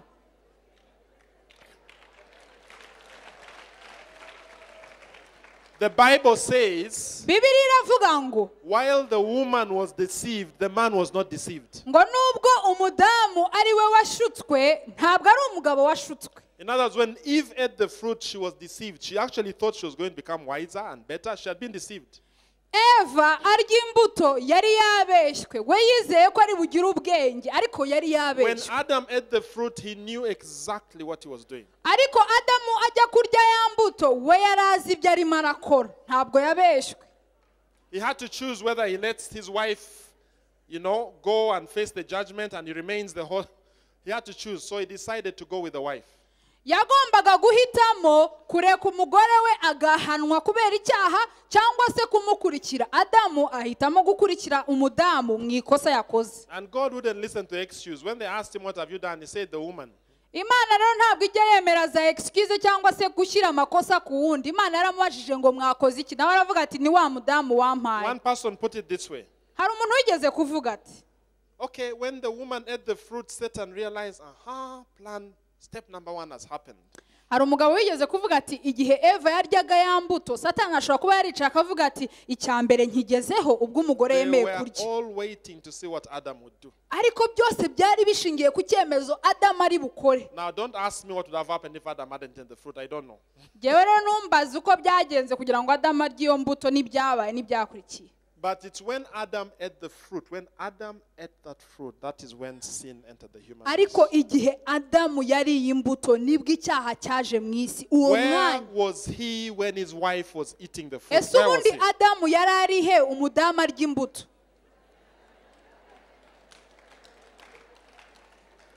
In fact, why did he not explain to Eve properly? Because, you know, the serpent came with a lot of guile. ariko reka tunibaze tuti se kuki Adamu atafashe n'umwanya wo kwigisha Eva amabwiriza yari yarahawe kuko Satani yaraje yihererana Eva ariko kuki atari yaramwigishije mbere? You look at what happens in Genesis chapter 3, reka tujye mu itangiriro igice cya 3 verse 1. umurongo wa mbere. The serpent says to the woman, "Has God indeed said you shall not eat of every tree of the garden?" inzoka ibaza uwo mugore iti ni ukuri koko Imana yaravuze iti ntimuzarye ku giti cyose cyo muri iyi ngobyi? The woman said to the serpent, "We may eat the fruit of the trees of the garden, but of the fruit of the tree which is in the midst of the garden, God said, you shall not eat it, nor shall you touch it, lest you die." uwo mugore arayisubiza ati imbuto z'ibiti byo muri iyi ngobyi twemererwa kuzirya keretse imbuto z'igiti kiri hagati y'ingobyi nizo Imana yatubwiye iti ntimuzazirye ntimuzazikoreho Now, mutazapfa. did God say you shall not even touch it? Imana se yigeze ivuga ngo ntimuzazikoreho? There was a communication problem there. I don't know that Adam himself told the wife, don't even touch it. I don't know. But that was certainly not part of what God said. deja ubwo twamaze kubona ko habaye ikibazo mu buryo baganiriye kuko Imana ntabwo yari yaravuze ngo ntimuzakoreho. Wenda Adamu yabwiye Eva ngo ntuzakoreho. So the serpent begins his argument. Satani cyangwa se iyo nzoka rero itangira kumuganiriza no kumwigisha. But later when you see what the explanation the woman gives, ariko iyo witegereje ibisubizo uyu mugore yahaga inzoka, I used to think Adam had gone for a walk.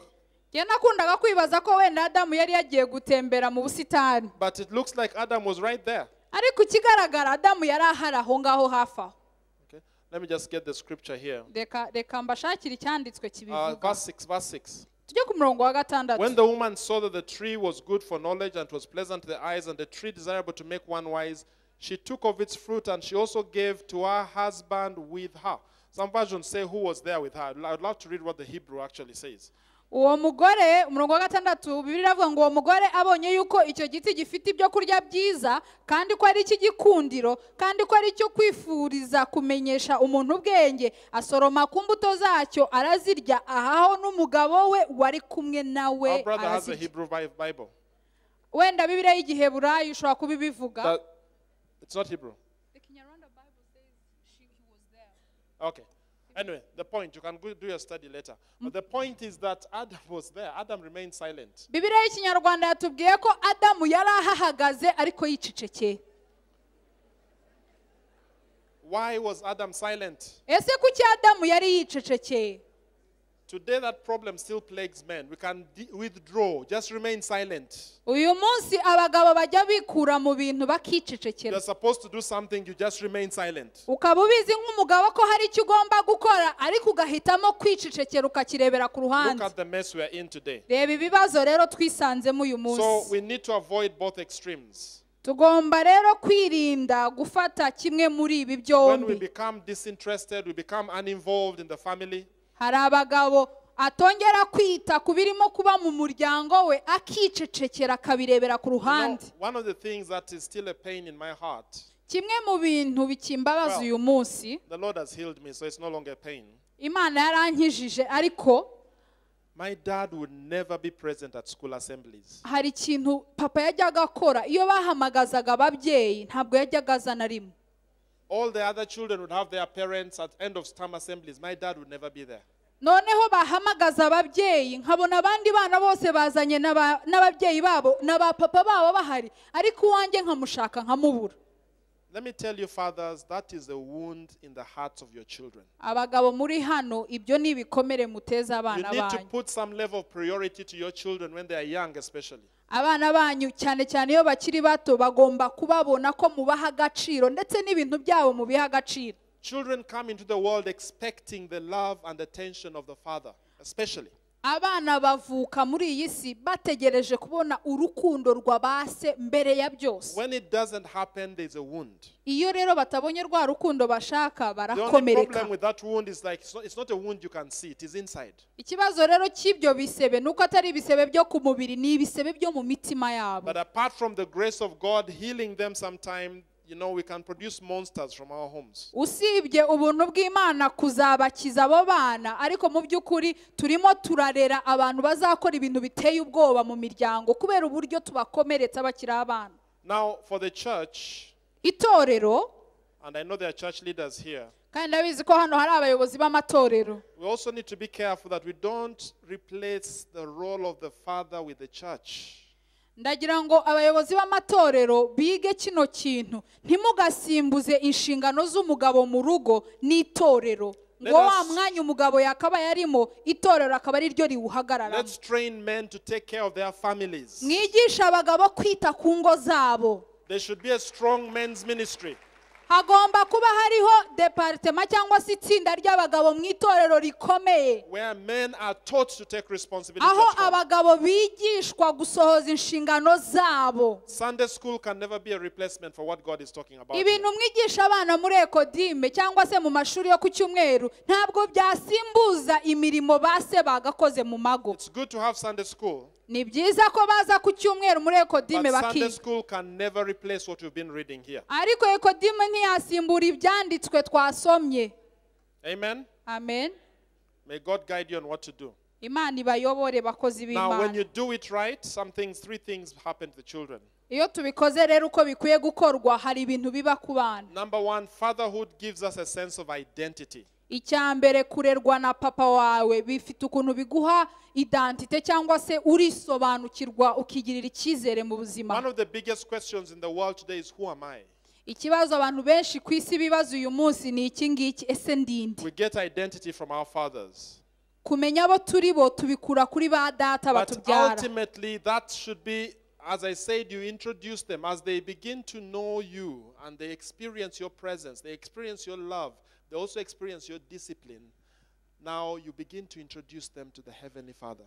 Abana bazisobanukirwa abo bari bo nibatindana na base, wowe nka se ukamwigisha, ukamurera, ukamwigisha amahame y'ijambo ry'Imana, noneho ukazageza igihe umwigisha Imana, wowe ukamuhuza n'Imana data. And that's a very important transition.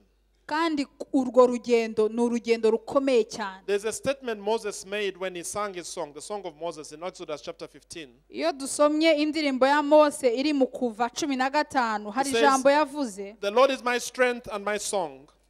He has become my salvation. Mose yaravuze ngo Uwiteka nizo mbaraga zanjye kandi niwe gakiza kanjye. He's my God and I'll praise him. Uwo niwe Mana yanjye nanjye ndayihimbaza. My father's God and I'll exalt him. Aravuga ati niyo Mana ya data nanjye ndayishyira hejuru. My father's God must become my God. Imana ya data igomba kuba Imana yanjye. Something terribly goes wrong if my father's God remains my father's God even when I'm adult. That is my father's God. Oh, my father's God, my father's God.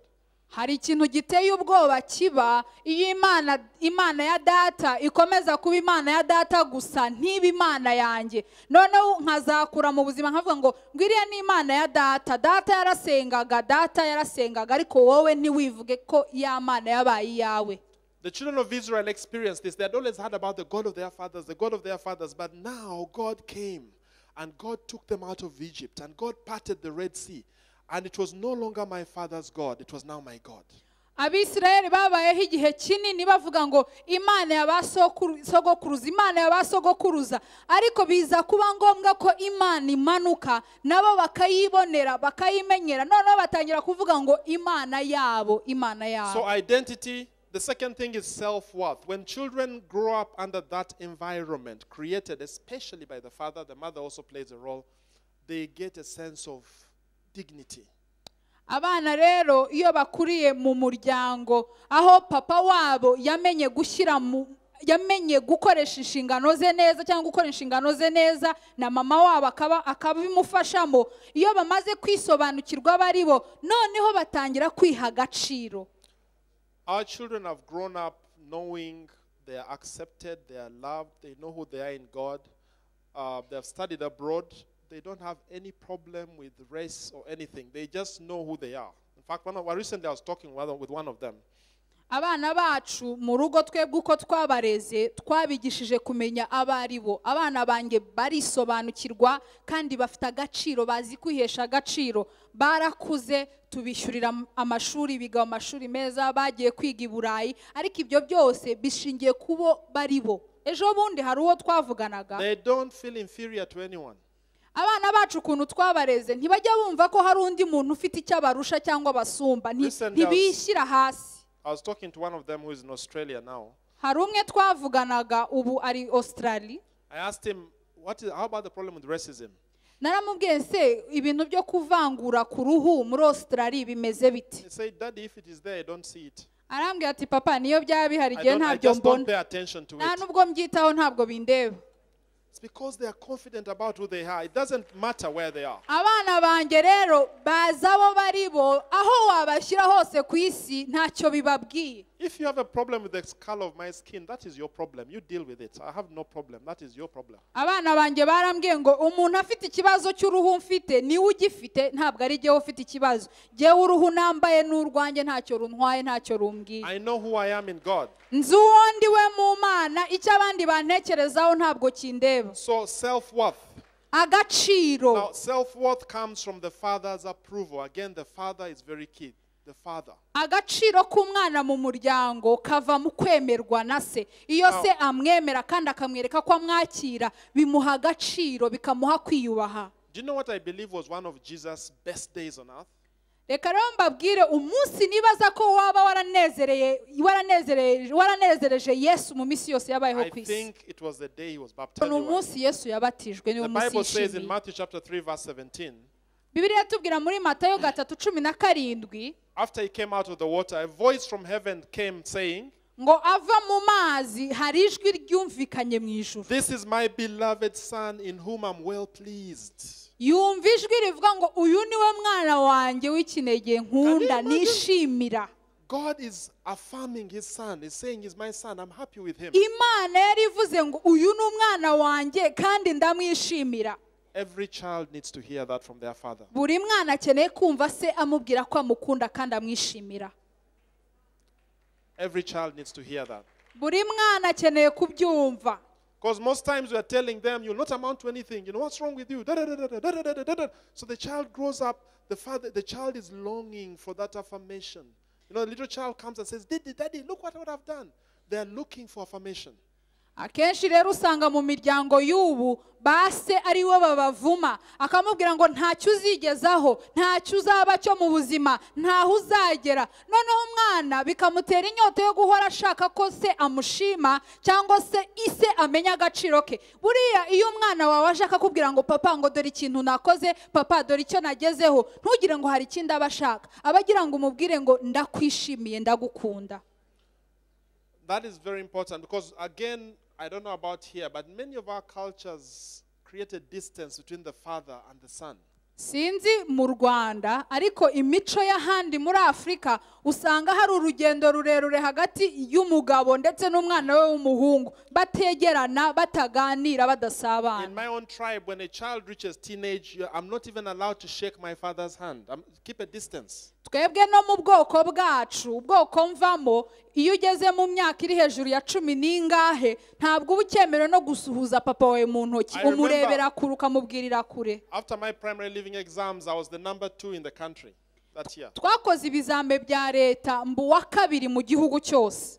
My dad came back home from work. He wouldn't normally do that, but he was very excited and he came and told me, you've done very well, this is what you've done. Noneho maze gutsinda ibizame bya leta, papa avuye ku kazi aza yishimye cyane ati wakoze neza, watsinze. So I ran to jump and hug him. Noneho nirukanka ngira ngo muhobere. And he put out his hand. Ahita anshyiraho ikiganza ati ntunyegere. You know, that I still remember that. Ibaze ko uyu munsi nkibyibuka. Children look for affirmation from their parents, and we need to give it. I'm not saying don't correct them. You need to correct them, but make sure you look for every opportunity to commend them when they have done something good. abana bakeneye kumva urukundo rwa base no gushyigikirwa na base. Ntabwo mvuze ngo ntimukabahane, ntabwo mvuze ngo ntimukabakosore, ariko nanone mujye muhora mushakisha akanya kariko kose ko kumushima no kumwereka ko umukunda kandi umwishimira. The third thing that happens when we've done our job right is that children grow up secure. Icya gatatu, ababyeyi cyangwa se base iyo basohoje inshingano zabo bituma barera abana bafite umutekano muri bo, batekanye, badahungabanwa n'akantu kariko kose. Now, I want to bring this session to a close, but let me bring something else as I close this session. Then we'll have a time of prayer. Ndashaka kugera ku musozo w'inyigisho zacu uyu munsi, turi bugire n'umwanya wo gusenga. This is something I learned firsthand. Ariko ndashaka kubabwira ikintu niyigiye jyewe ubwanjye. I've been leading intercession in my country for 30 years. Maze imyaka 30 nyobora abinginzi mu gihugu cyacu. That's not correct. I've been involved in intercession for 30 years, but I've been leading for 15 years. Reka mbisubiremo neza, maze imyaka 30 ndi umwinginzi mu gusengera igihugu cyacu i Bugande, ariko maze imyaka 15 nyobora itsinda ry'abinginzi basengera igihugu. I noticed something after some time. Hashize igihe hari ikintu naje kwitegereza. This was maybe about 15, 16 years ago. Haciye imyaka 15 cyangwa 16. I noticed something. Hari ikintu nabonye. Amen. Let some people just minister to her. We are touching some very deep things. Hagire abantu bamwegera, ndabizi ko ndimo kuvuga ibintu bikomereye imitima y'abantu benshi hano. Whenever it so happened that a time would come when I would be going to lead a night of prayer. Hari ikintu naje kwitegereza, buri gihe iyo nabaga ngiye kuyobora amasengesho ninjoro cyangwa se amakesha, for some reason that is the time when I would have a misunderstanding with my wife. Naje gusanga ko uwo munsi nabaga ndi bujye kuyobora amakesha nibwo navaga mu rugo ntumvikanye na madamu. One day it was so dramatic. Hari n'umunsi twashwanye birakabya cyane. I was just walking out of the house to go and lead a night of prayer. Nari nsohotse mu nzu ngiye kuyobora amasengesho. Then my wife brought up something and we had a misunderstanding. Umudamu wanjye abaribwa ahitamo kuzana ikiganiro runaka, noneho ntitwumvikana. One time we were beginning an extended time of fasting and prayer, 40 days. Urundi rugero nabaha ni igihe twigeze kwiha gahunda yo kwiyiriza iminsi 40. And then we had a very big misunderstanding. Muri icyo gihe cy'amasengesho nibwo twahisemo kutumvikana. The Lord began to teach me Noneho Imana itangira kunyigisha something. Inyigisha ikintu kimwe. And let me show it to you. It's in the book of Malachi chapter 2. Reka mbabwira aho kiri, ni muri Malachi. Malachi. Malachi, or Malachi, how I pronounce it. Chapter 2. Malachi 2. You see, this whole book was written to priests. Malachi yandikiwe abatambyi. Iki gitabo cyandikiwe abatambyi. You and I are priests and kings because of what Jesus has done. So this book is very, very relevant to us. Mbibutse ko jewe nawe turi abatambyi nkuko Kristo yaducunguye, murabizi ko turi abatambyi, ubwoko bw'abatambyi. He had a problem with the offerings we were bringing to his house. Malachi yari afite ikibazo ku maturo batangaga icyo gihe. And then their corruption, the tithes and offering. Uburyo bafataga ibyacumi n'uburyo baturaga. Look at verse 13. Reka dusome Malachi 2:13. This is the second thing you do. You cover the altar of the Lord with tears, with weeping and crying, so he does not regard the offering anymore, nor does it receive it with goodness from your hands. Malachi 2:13 Bibiliya iravuga ngo, kandi hariho n'ibindi mukora, mutwikira igicaniro cy'Uwiteka amarira no kuboroga, mugasuhuza imitima, bigatuma atita ku maturo mutura, ntayakire ngo anezerwe. Yet you say, for what reason? Nyamara mukabaza muti impamvu ni iki? Because the Lord has been witness between you and the wife of your youth, with whom you have dealt treacherously, yet she is your companion and your wife by covenant. Nyamara mukabaza muti impamvu ni iki? Impamvu nuko Uwiteka yabaye umugabo wo guhamya ibyawe n'iby'umugore wo mu busore bwawe, wariganije nubwo yari mugenzi wawe, akaba n'umugore mwasezeranye isezerano. But he did not make them one. But did he not make them one, having a remnant of the Spirit? And why one? He seeks godly offspring. Therefore take heed to your spirit and let none deal treacherously with the wife of his youth. mbese ntiyaremye umwe naho yari afite umwuka usagutse icyatumye arwemo umwe ni iki nuko yashakaga urubyaro rwubaha Imana nuko rero murinde imitima yanyu hatagira uriganya umugore wo mu busore bwe. For the Lord God of Israel hates says that he hates divorce, for it covers one's garment with violence, says the Lord of hosts. Therefore take it to your spirit that you do not deal treacherously. Kuko nanga gusenda niko Uwiteka Imana ya Isirayeli ivuga, nanga n'umuntu utwikiriza urugomo umwambaro we niko Uwiteka Nyiringabo avuga, nuko rero murinde imitima yanyu mwe kuriganya. Now let me just unpack this for you. Reka mbibasobanurire neza. I refer to this passage as the Pentecostal church in the Old Testament.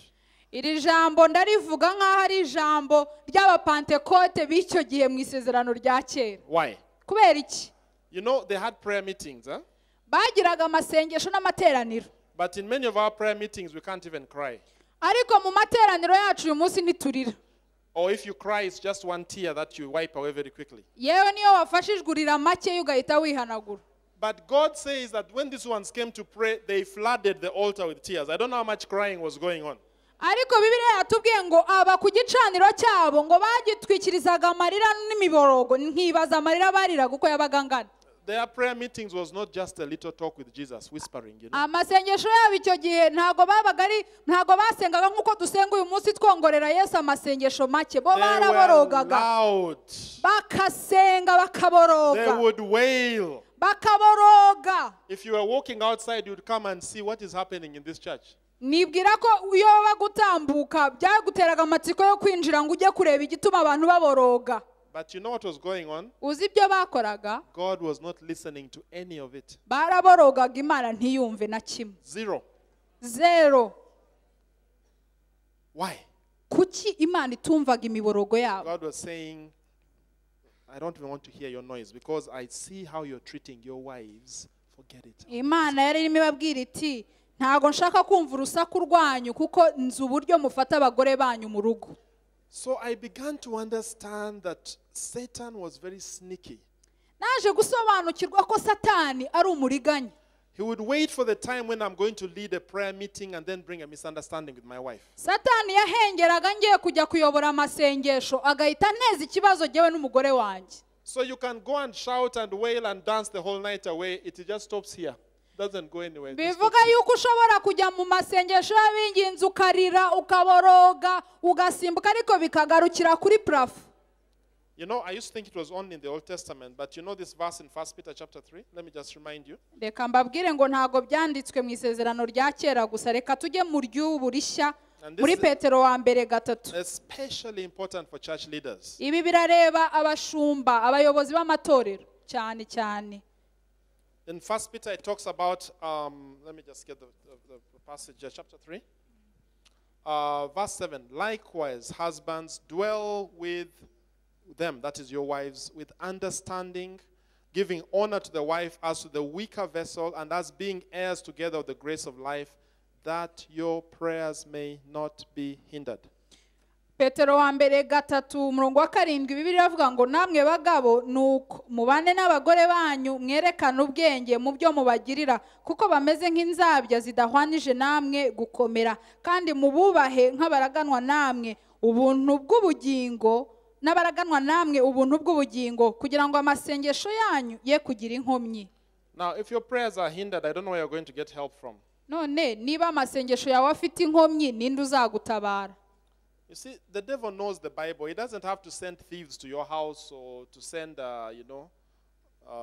fire or something. If he wants to hinder you, he knows what the word of God says. Satani azi Bibiliya kandi arayisobanukiwe neza. Ntakeneye kukohereza abajura kugutera nijoro iwawe, ntakeneye guteza inkongi y'umuriro. Satani azi ibyanditswe, azaho gukora gusa nawe ntusubizwe.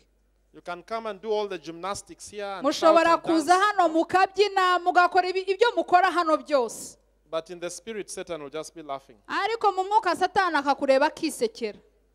So as we wind this up, dusoza, this is the first phase. Iki ni icyiciro cya mbere. I've taken more time on it. Nabitinzeho.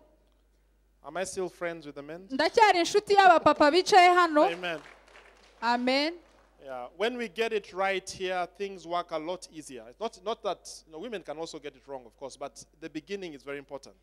Ibintu tubashije kubyumva ku mutwe ahandi hose harakurikira. Yego n'abadamu bagira ibyabo, ariko iyo byahereye ku mutwe biroroha. Okay. I'm going to invite the married men. Just stand up. Reka rero nsabe abagabo bubatse guhagarara. Let's respond to God. Abagabo bubatse reka twumvire Imana. And let's go into prayer. Dusenge. If you're married, ukaba wubatse ufite urugo. Amen.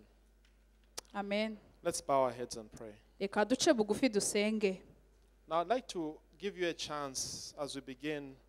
I don't know what the Holy Spirit has touched in your life. Ubwo dutangira reka mbahe amahirwe sinzi icyo umwuka wera yakuganirije.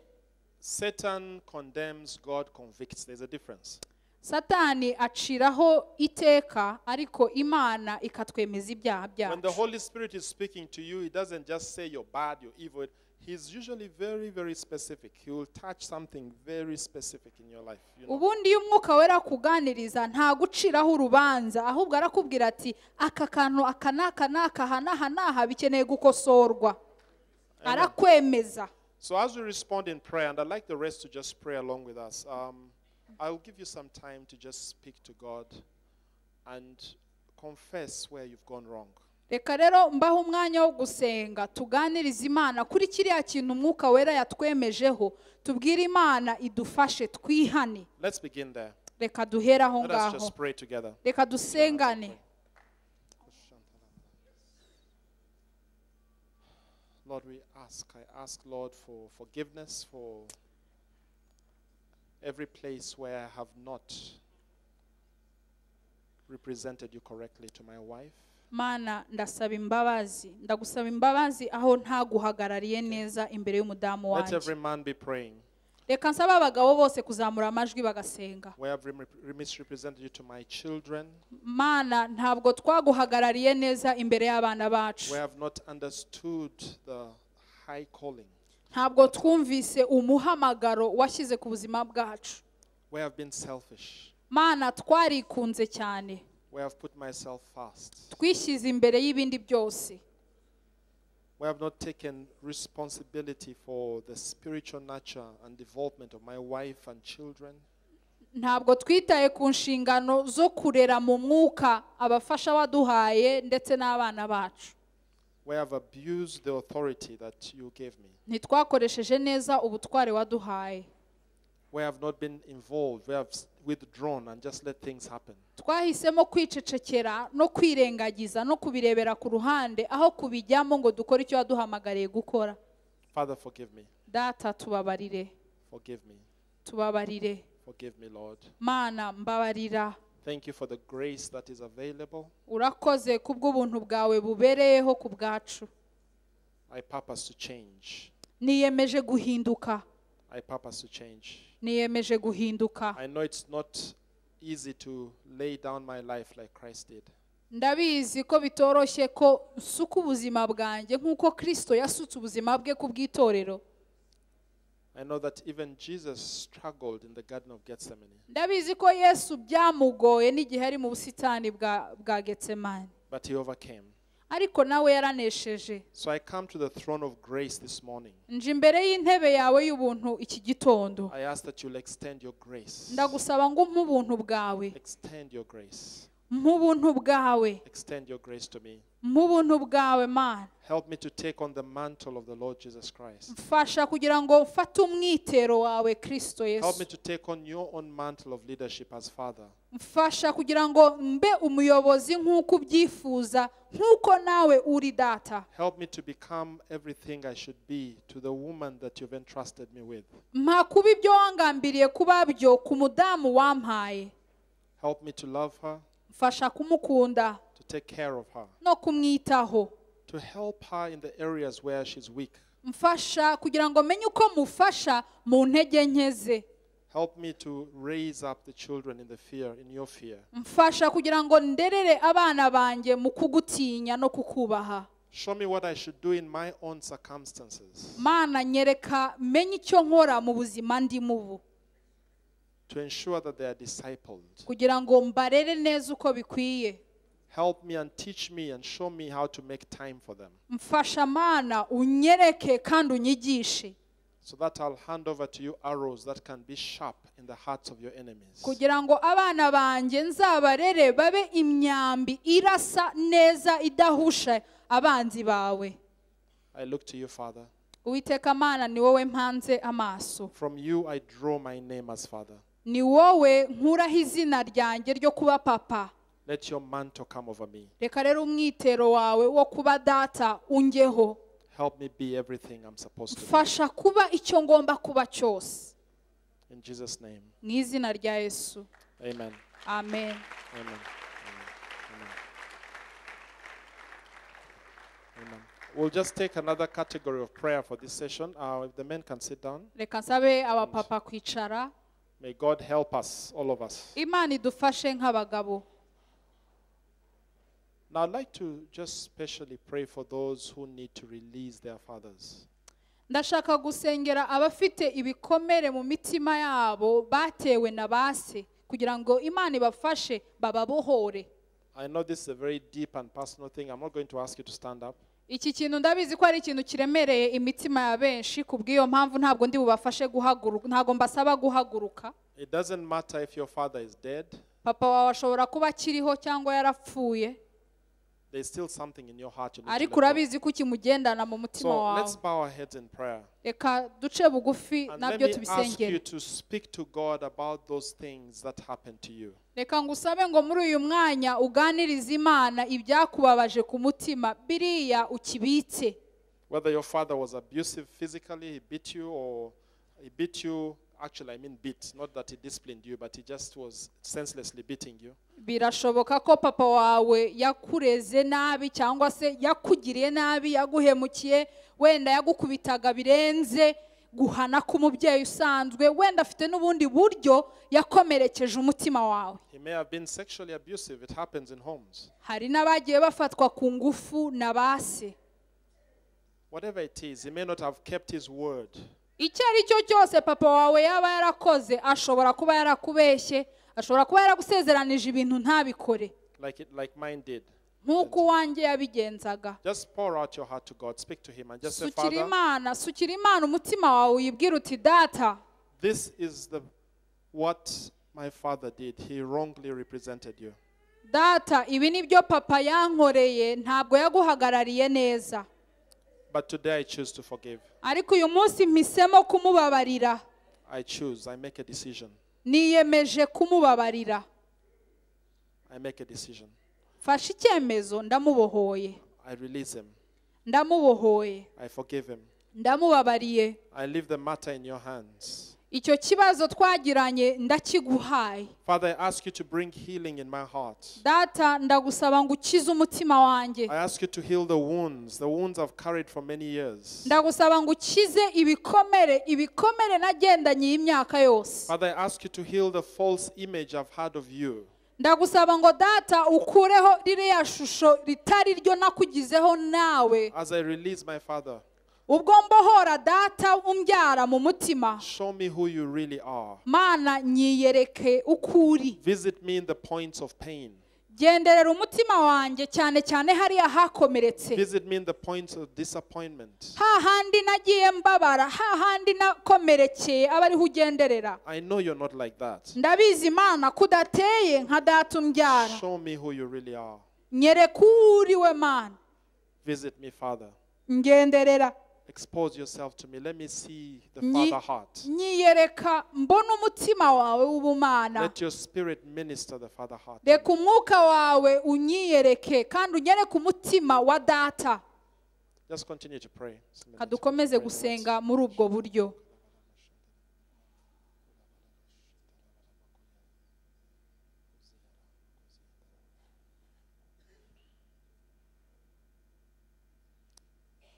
God has promised that in the restoration of Africa is going to raise strong families.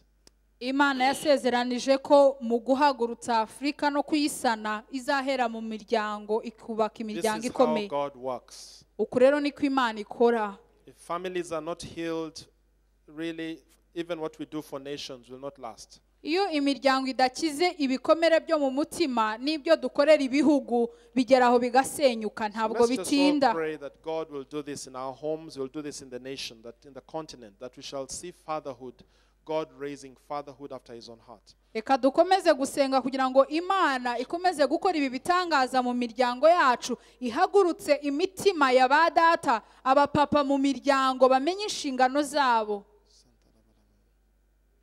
Amen. Amen. Father, we thank you that you are the source of all fatherhood. Data turagushima kuko kuba data biva kuri wowe. Once again, as we stand on this altar, on this platform of Africa Rise, Mana ubwo duhagarara hano imbere muri iki giterane cya Afrika Haguruka, we pray that all over this continent you'll visit families turasenze ngo ugenderere imiryango yose iri kuri uyu mugabane, and raise up models, uhagurutse ababera abandi ingero nziza, raise up voices, uhagurutse amajwi, restore the family. usane imiryango, Let it go be according to divine order. imiryango igendere nk'uko gahunda yawe nyayo y'ubumana iriho. Lord, that the families here will reflect who you are. Reka imiryango yumve kandi igaragaze uwo uriwe. In Jesus' name we pray. Mu izina rya Yesu Kristo dusenze. Amen. Amen.